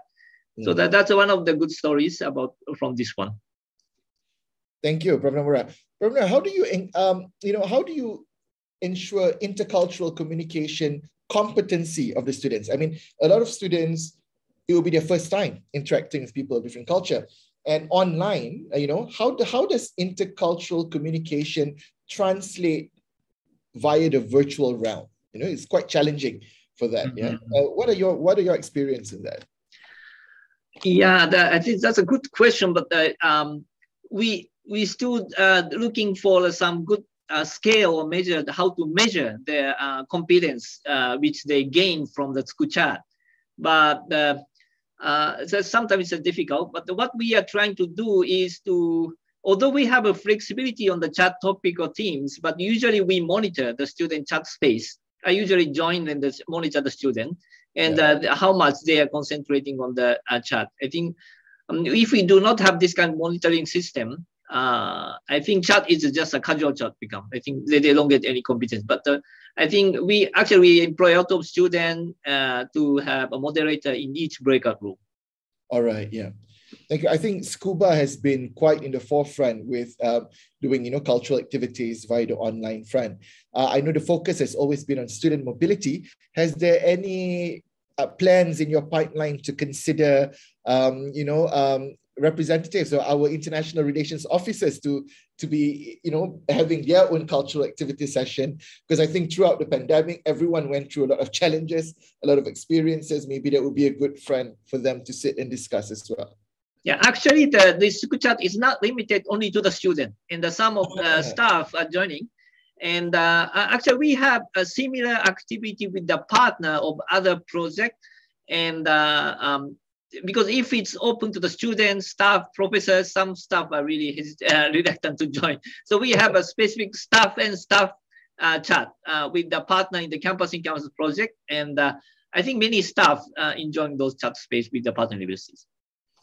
Thank you, Prof. Nomura. We have a question from Supansa, part of AIMS. Yeah, I'd like to participate in Suku Chat sometime too. What kind of cultural topics are discussed in Suku Chat?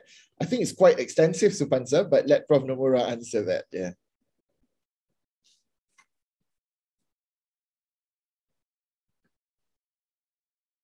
Yeah, I think this is from the Miss Pink from Riot.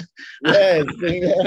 That we prepare several topics, and important thing is that we incorporate idea from the student and the student staff from University of Tsukuba, as well as we get some how to say, the idea from the participants. And so far we tried many kind of topic. And if the participants has some idea to be focused on the Tsuku chat, we can propose that one. So the we don't limit to the student and partner universities. I think people from the right hand also you can join. I think you can join next time. Definitely, Ping. I think you can join. Definitely, they've been very active. Can we have any more questions? Well, Supansa, do you have anything on ghost stories, Nomura? Yes, we did. Yeah, so it's about ghosts across cultures as well. So it's right. Exciting to learn from that. If we have any questions, if some of you are not typing it out in the chat room, you can also raise your hands. We've got a few minutes to go with regards to question. I think Prof. Nomura is excited to be sharing some of his experiences as well. How was the experience getting participants? Were students, raising their hands, wanting to participate, or did it involve a bit of persuasion, especially something new for them as well, right? Out of the normal element of things, yeah. Usually we send this. You mean how to join this event? How to encourage students to participate? Okay. Yeah, because some students might feel a bit reserved or uncertain about joining this sort of activities. Yeah. I think that we should have a breakout room to have a chat with a small number of the students. If we keep the plenary only about more than 100 students, I think they hesitate to talk. So we keep the breakout session, and each breakout session the maximum is around 5 to 6. And dissemination of the information, first we disseminate through the IRO in each universities. But I think nowadays, friends to friends and SNS, we disseminate. So the many students and many university which has no academic agreement at Tsukuba, I think they ask for the participation of the student, and we start negotiation about this one. And some students are not from the partner universities, actually. All right, so it's very much open to all, and we encourage participants from all students as well. Okay, thank you. Are there any more questions from the floor? If there are no questions, thank you very much, Prof. Nomura. But Prof. Nomura, I may need to request you if you could just take a solo shot of yourself, a picture of yourself to be incorporated into the video, as your session was a bit later towards the day. If you could just look at the camera. If Azlin, if you could take a picture of Prof. Nomura, that would be great. Okay, 1, 2, 3. Okay, thank you very much, Prof. Nomura. We appreciate the insights, and University Kebangsaan Malaysia and Tsukuba has always been working extensively, and we hope that we can continue on the relationship stronger as ever. And we've been very active even during the pandemic, even more. And I hope that this will, strengthen the future as well. Thank you very much, Prof. Nomura. Thank you very much. All right. Now, thank you very much to all our 4 speakers. We have now reached a session where we will be breaking everyone into 3 groups. Now, I would like to showcase what the group discussion will be all about. So if we could show the questions. The next session will be involving 35 minutes of group work discussion. And please, we do value your input, and we will be giving the link for the certification after the work group session has ended. For this part, what we want to do is that we'll be breaking you all into 3 groups, and 3 questions will be highlighted. And kindly please, to the Secretariat, please share the screen for the 3 questions. And we would love to get your inputs and insights on this. So the 3 questions are, how ready is your university in dealing with this new age of internationalization? Second question, what are the challenges that you face in planning towards the support of internationalization at your university? And lastly, what are the support required by your university to promote internationalization during the endemic period and beyond? We will be breaking you up automatically through 3 different groups, and you will have 35 minutes to discuss. There will be 3 very established facilitators who are Dr. Fifi Hanista, who is the AIMS Executive Secretary. We have Cik Aizat Hisham Ahmad, the Director of IMCC, International Mobility Collaboration Center from University Science Malaysia. Dr. Fifi is from University of Malaysia Sabah, and we have Dr. Tanut Unja, who is the Deputy Director of the UKM Global in the National University of Malaysia, University Kebangsaan Malaysia. They will be assisting you throughout. Your groups will consist of deans, deputy deans, intercultural, international relations officer, and also maybe some of the mobility students might be in the group as well. We look forward for the discussion. There'll be 35 minutes of discussion and followed by 8 minutes presentation from each of the 3 groups. So I'll pass it over to the Secretariat to be sending you off in your group discussion. And after that, please come back to the main room as we'll be sharing the insights from all the different groups. So, Chair Haikal, the floor is yours and the breakout room is being prepared right now. I would like to say thank you very much. To the presenters today, to the speakers who have actually shared a lot of insights. Thank you very much, Professor Hiroshi Ota, Professor Keiko Ikeda, Professor Nakao Nomura, and also Professor Aki for sharing their insights throughout this session. We truly appreciate it. If now the breakout rooms are open, and kindly attend to each of the breakout room sessions. Hello, everyone, and welcome back. I think 35 minutes went just like that, wasn't it? Especially when people are discussing and, we value this input. The results from your discussion will be incorporated into our final report as well, trying to understand what are the issues or problems faced by university and also what are their plans for the future. So to begin the session, now each group is given 8 minutes to speak, and we would like to nominate the facilitator. If we could have group 1, Mr. Aizat. Oh, wow, so we are group 1. Thank you very much, Professor Abdul Latif Ahmad. It's an honor to be here. Thank you so much for inviting all of us to be part of this event. I think this is something really important, especially on the topic, the future, what is going to happen. Now we are talking about transition of from pandemic to endemic, sorry. So what are the expectations? What are the things that we may need to face in the near and the far future? So I think my group has been really interestingly discussing, and we come from a diverse group of people, mainly from ASEAN. So we have gotten opinions from the Philippines, Malaysia, Indonesia, and many others. And I think we will actually be looking at these questions very seriously for the internationalization of the future. And it's really an interesting topic. So I think, like you said, Prof, the time 35 minutes went through swiftly. I just thought that suddenly I got the message that the breakout room is going to be closed. All right, so my name is Aizat. Thank you so much. I will be presenting on what has been discussed and the output and outcome from the discussion. Okay, so the first question is, what are the challenges that you face in planning towards the future of internationalization at university? Now, interestingly, some of the points come from the Ministry of Higher Education themselves. So we do hope that this challenge, which I'm sure is being faced by not only institutions of higher learning, but also the authorities such as the ministry. And budget and funding is always the key thing that becomes a challenge for us when we want to make sure internationalization happens within our institutions and beyond. So the funding and budget talks about facilities, the platforms, applications, even, for example, the Zoom platform needs subscription. So when we need subscription, we need some funds and budgeting. All right, that's one.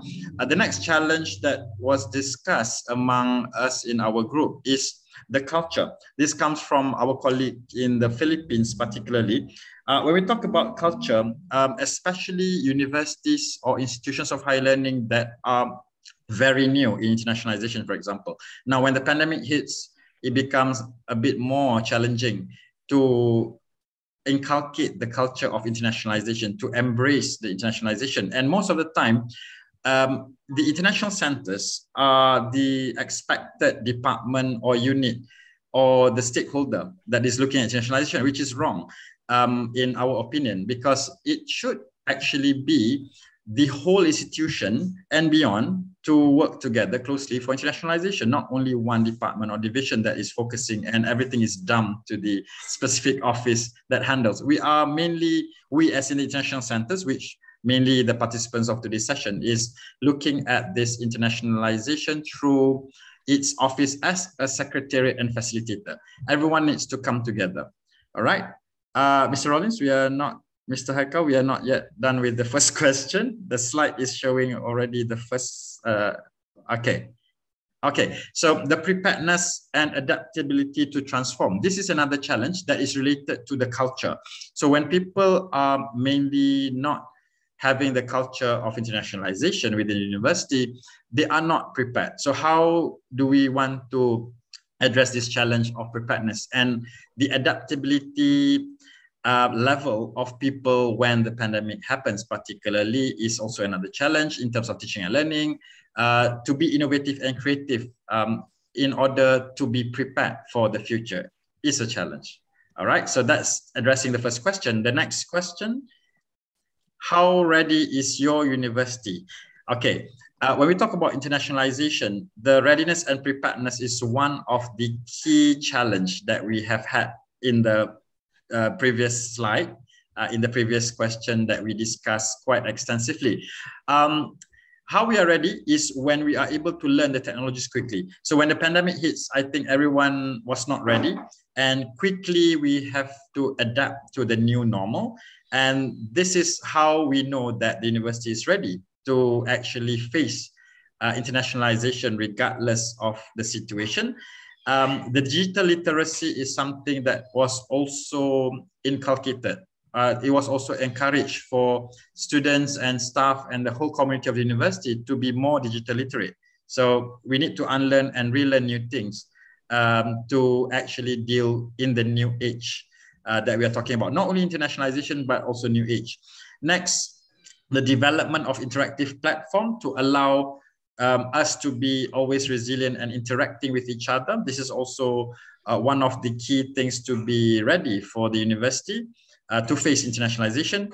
Training and development, this has to be continuous, and especially now in this new age, this is something that is very, very important. Effective communication between organizations. We also talk a little bit on top-down aspects where we are always guided by the top-down, particularly on policymakers. The ministry, the government is always supportive when it comes to allowing the universities to work with internationalization. So effective communication has to happen not only within the organization, but inter-organization, intra and inter-organizations effective communication. And finally, the readiness of the university to deal in the new age of internationalization is to enhance and nurture understanding and training. So just now we talked about top-down, but this is more on bottom-up. We have to be proactive now to be more understanding, to be more resilient towards the new age, and hence can allow the internationalization to happen. All right, so the last question would be on the support. So we did a quick brainstorming session. One thing is because this is the last question and we were running out of time. So these are the keywords for the support that is required by universities, not only in ASEAN and Asia, but also the world. Funding is always the main support required, and then more training, national policy. This is usually supported by the ministries of higher education abroad and locally in Malaysia and abroad. Sharing of best practices. So this is one thing very important that I see our group members talking about. The ecosystem of internationalization. So JKPA was mentioned there. This is an example. In Malaysia, we have a national committee where the international centers come together and meet. We do hope that other countries also have similar committees where we can finally exchange knowledge and experience as well as best practices for the betterment of internationalization in the future. Regardless whether it's an endemic period or when everything goes back to the old normal, and if everything is okay now. And hence the keyword finally to sum up all this particular internationalization of the future from our group is to collaborate, collaborate, and collaborate, and always keep in touch with each other. So with that, thank you very much. I hope that those points discussed in our group has been beneficial to everyone also. Thank you very much. Back to you, Prof. Assalamualaikum. Well, thank you very much, Mr. Aizat. Value your great facilitation job all the way from USM. Thank you very much. We've got lots of insights there, but I have to move forward now to Associate Professor Dr. Fifi Hanisda Saikim from University Malaysia Sabah. Yeah, so you're far away there, but we're here. Thanks for the virtualness of this whole session. So, Dr. Fifi. Assalamualaikum and very good afternoon, good morning. We still morning. Okay, so maybe I would like to Miss Adera to help me to share the slide. Apparently I can't share this slide here. Oh, cannot. Yeah. Oh, I see. Never mind. Let me share. Let me save it.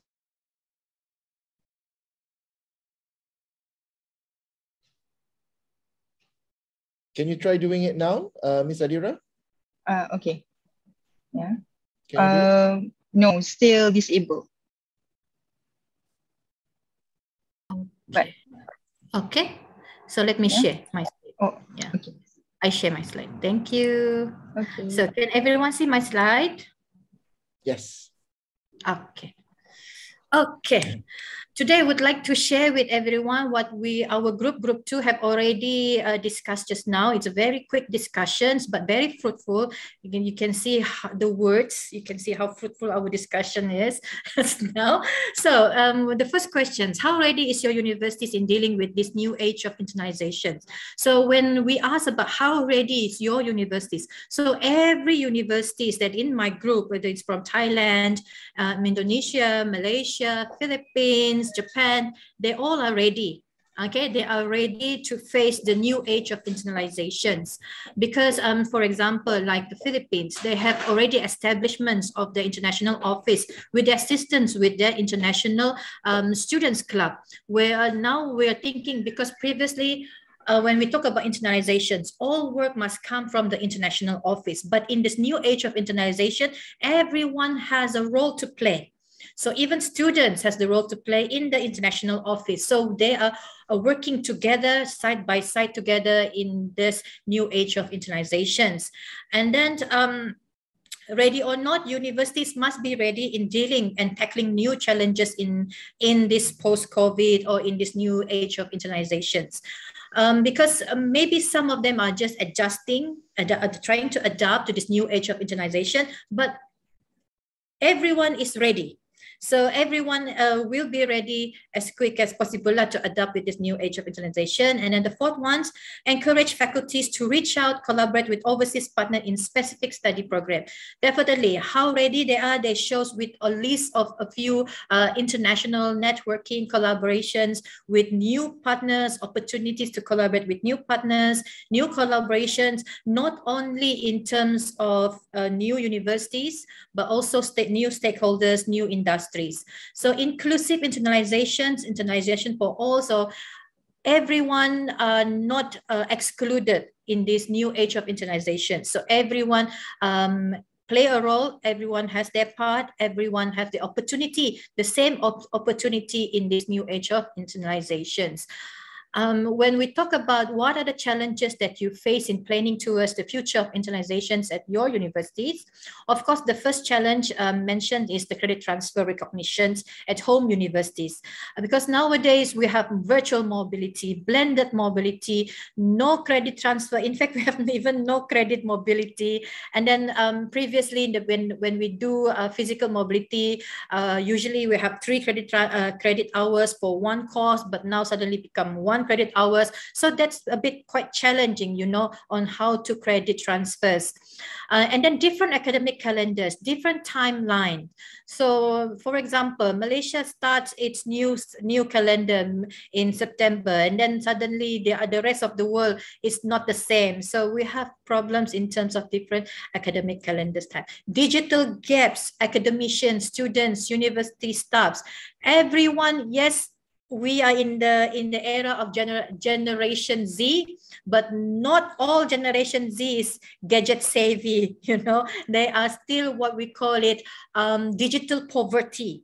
Okay, digital poverty here is meaning not that everyone doesn't have the gadget. Everyone do have the gadget, but the knowledge of the technology is limited. Okay, not everyone, especially with, you know, the all professor, sorry, professor, okay, the otai one, the old one, the seniors, you need to, you know, to upgrade yourself. So it's quite a challenging for them. Okay, and then challenges to introduce cultural exchange experience for the incoming exchange student. This is basically an important message mentioned by our student representative in our group too, because she said that they are also the first time experiencing virtual mobility or blended mobility. So when they are assigned to assist the virtual mobility to do registration and all, they have having problems as well, because that was their first experience to deal with virtual mobility. So they are, in terms of, you know, gaps there. In fact, to exchange cultural via virtual also having problem lah. And then technical barrier, lack of internet accessibility, connectivity for students, especially those in the rural area, remote rural area. Adaptations to new policies. So we are living in an agile world where everything is keep on changing very quick. So does the policies. So the policies keep on changing while they are accepting and trying to adapt this new policy. A new policies coming in. So there's a bunch of new policies that quite stressful and quite hard to follow lah. And then the understaffed at international office. This is not only happening in the Philippines or in any other part of the world, but also in Malaysia, especially in UMS also, we are also understaffed. So understaffed to help to plan in moving forward to the internalizations of the universities. And then the 8, lack of support from faculties due to heavy workload. Because majority of our academic staffs are the one who actually also working as an international officers in the international office. So the workload is that everyone is burnt out because of one, understaffed, and then a lot of things, a lot of work. So workload very heavy. So definitely there's a lack of support lah when dealing with this new age of style of mobility in the agile world. And then the third question is, what are the support required by your university to promote internalization during the endemic period and beyond? The first word with capital letters, funding. If you got funding, everything can go. Okay, all the problems, all the issues solved if you have funding. Okay, so funding is the major problems lah. Not only you know, in terms of virtual mobility, because virtual mobility also they need some funding in terms of, you know, internet connection, some etc. So there's a lot of fundings you know, play around in that new age of internalization. Support from the ministers. Ministers need to support, needs to listen more, need to look back at what is happening with our internalizations issues, especially when we have problems in terms of connectivity. So the ministers should listen and do something. If that area doesn't have connection, so the minister should go down and, you know, provide the connection for the students and for the faculty staffs and more. And of course, more staff, because majority of our participant in group 2, we are understaffed. Okay, more staff can solve a lot of problem, can ease the burden, we can share everything together. And then different way of thinking, new mindsets to move forward, because now it's kind of like suddenly we have COVID. So everyone suddenly have to change from normal to new normal. And I don't know whether they're going back to all normal, but mindset need to be changed, not only for the faculty staff, but also the students. Okay, because if the mindset of the faculty staff, of the universities people and the students doesn't change, doesn't want to adapt to this new normal, we cannot move forward. We cannot move, get these internalizations movements going on. And then we cannot move forward. Keep on saying move forward pula. And then ease the policy on travel. We need more, you know, easy policies, Greenland. Okay, so that we can help and support our students and our faculties. And I think that's all from our group. Thank you very much. Sorry if I've you know, miss out anything lah, any info important. I guess I covered it all. Thank you. Thank you, Dr. Fifi, for Group 2. Always amazing, always chirpy and excited, and we thank you for that. Now we're going to the third one. Funding is a popular word today, as Aizat is saying. Dr. Tanot, I bet funding is also in part of your discussion, but yes, over to you. But before that, in the chat room, the Secretariat will be posting the link for the certificate and also a short survey form for you to fill in to get a certificate for today's event. Please do so. Please register from the list. And now I'll pass over to Dr. Tanot. We might overrun by a few minutes. I hope for less than 5 minutes. Dr. Tanot. Thank you. Thank you, Dr. Latif, for that opportunity. And Ms. Hafiz will share our screen. You know, in our group, we have quite a lengthy discussion, just like the others here. 30 minutes is just too short for us. And the first, let me, bring you to our discussions. The first one is, how ready is your university in dealing with this new age of internationalizations? We begin with a university that already started with collaborating, because we see the facets of dealing with internationalizations, not just inside, but also outside. So there's two ways to say it, either within your university, outside your university, or how you move forward from that. So university in Philippines, they already started collaborating and creating road mapping about what's next to do in internationalizations by putting out 3 to 5 years kind of program or what to do next, because it's been done within the university itself. And to other part, in Malaysia, they started to work by starting to push students to go for mobility, particularly for credit transfer among the students, so that they're not just doing this mobility or any program for internationalizations, but also contribute to their studies as well. And there's a lot of work collaborating, or very specific on just equal to funding. Yeah, but we put it in a different way. We collaborating with university with funding, either from abroad or within the country or across the region. So therefore, we can overcome this challenge in funding. The preparedness in that is more like, we deal with it, partnering with people, or working with collaborated partner who have funding to go with. And also create a series of more like event, or more like a platform for students to go abroad. Sometimes we just consider what is these things, what we have done throughout the pandemic, but I think we have to create more programs for students to go abroad, so that they are more, have more opportunity to do so.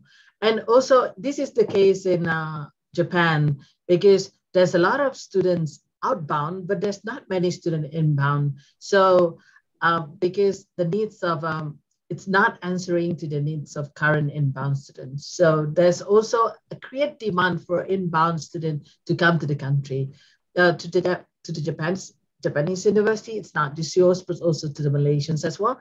So we see that there's a need to create the demands for inbound, how the classes over, or the program transfer credit, or numerous other aspects of internationalizations is answering to the needs of the students and university in the future. And that's also the last one. Also include, we have to join membership of new international associations to be part of it.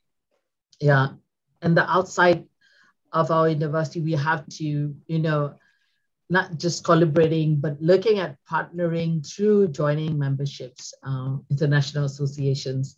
And also within the country, there's also words of compliance to higher institutions commissions within the country. That's very crucial as well.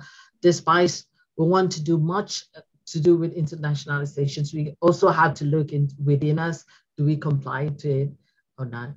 Oh, that brought us to the second questions, which is, what are the challenges that we face throughout, planning toward the futures of internationalizations at our university?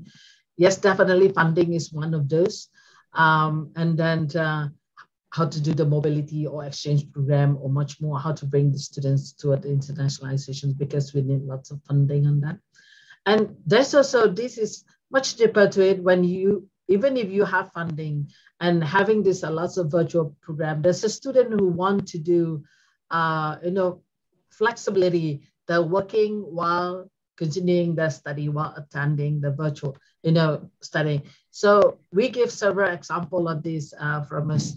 For example, a student from France who did virtual attachment with a Japanese university, and then also the Malaysian students who would like to work at the same time while taking the classes because it's virtual learning. So at present, because the undergraduate programs, we find there's inflexibility in that because of your program, but also how can the university accommodate this kind of thing? That's a real challenge for us, because when the students did exchange program, there ought to be the students of that exchange university instead of the present. So, but at present, they can do both. It should be a plus, but then that's also a challenge for university, because we need to have a proper a guideline for internationalization. So that brought us to the third idea here. Credit transfer can be difficult or implemented due to curriculum policies of the undergraduate programs of the university, or that have been highlighted because we have participants from health sciences, which they have to have a mix of physical and virtual. So you have to do a mix of it. So some transfer credit cannot be done because they have to do both, or only half of it, or how they can, how to put it together. So that's a real problem. Now, what is the real equations for this transfer credit that we have for subject matters? And one of our students brought up this internationalizations in the future is that language barrier, because not all country that you go to speak English, and some of the country, particularly if you go to university, slight remote area, they would prefer to speak their own language. So your language, although people speak of it a global language, still not spoken by the others. So some students have this as a challenge, but part of their challenge in the future. So this is, we pose it as our challenge. So to answer it, we bring it to question number 3. Okay. What support, thanks to previous presenter, because you have mentioned a lot about it, and we just bring in a few of our ideas on this, what support we require during this pandemics and beyond.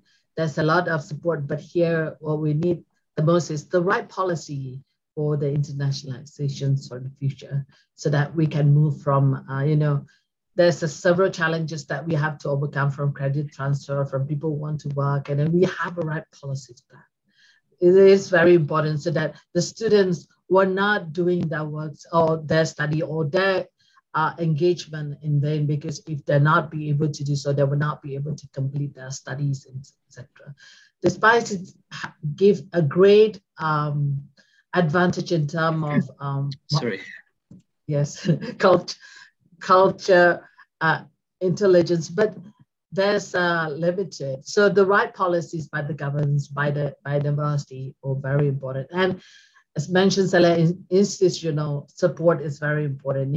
It's not just understaffed or mainly understaffed, because during pandemics, a lot of we have moved to different kind of way of doing internationalization. So we need people to be trained in it. So let's speak of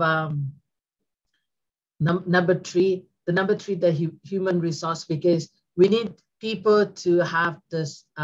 We have to train more people in the next internalizations. If we look at a presentation by Professor Keiko, we realize that not many staff be able to do that. We have to partnering with various faculties to do so.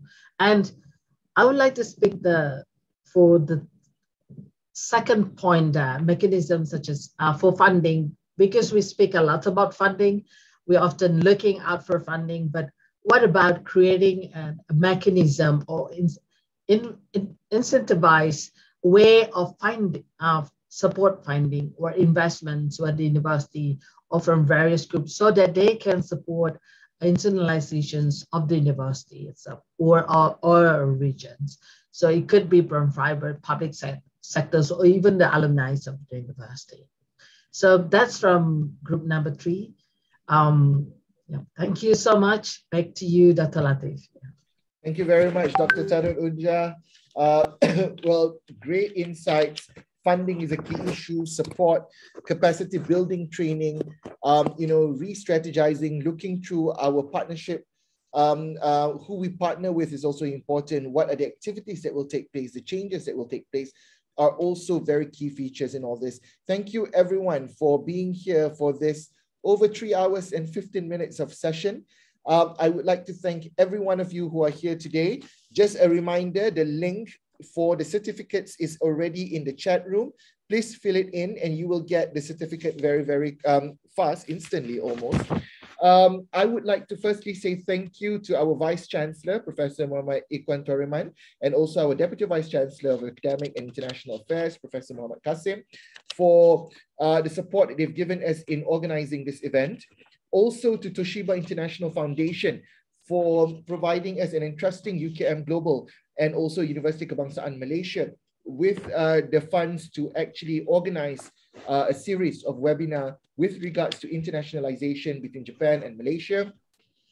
We want to say thank you to the Faculty of Medicine UKM for hosting our Zoom session today, to our JKPA members, our representative of International Relations Office in Malaysia, colleagues and friends from across ASEAN, across the world. Thank you for our partners who have been assisting us throughout these days. Thank you to the student ambassadors who are also here today to participate and give insights with regards to the internationalization of the future. Thank you to the facilitators, Associate Professor Dr. Fifi, Mr. Aizat, and also Dr. Tanut again. Thank you to our four key speakers today, Professor Hiroshi Ota, Professor Keiko Ikeda, Professor Akiyoshi Yonizawa, and Professor Nakao Nomura for all the insights that they've shared with us, opening our eyes to new opportunities. Lastly, I would definitely like to thank the UKM Global Team, the International Relations Center of University Kebangsaan Malaysia, Dr. Tanut Unja, Mr. Haikal, Dr. Faiz, Dr. Mazlan, Mr. Hafiz, Ms. Adira, Shafira, Azwin, Salwa, Azlin, Habib, and all the team members. We've been doing this for a couple of months now, and we've actually completed having 6 webinars and also 1 workshop session.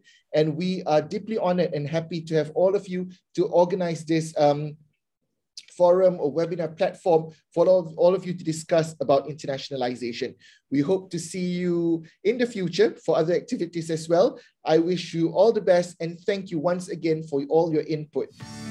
Thank you so much and hope to see all of you soon. Thank you. See you guys. Bye-bye. Thank you very much. Yeah, thanks, Dr. Latif. Thank you. Thank you so much. Thank you so much, Dr. Latif. Thank you. Thank you. Bye, everyone. Dr. Latif. Bye.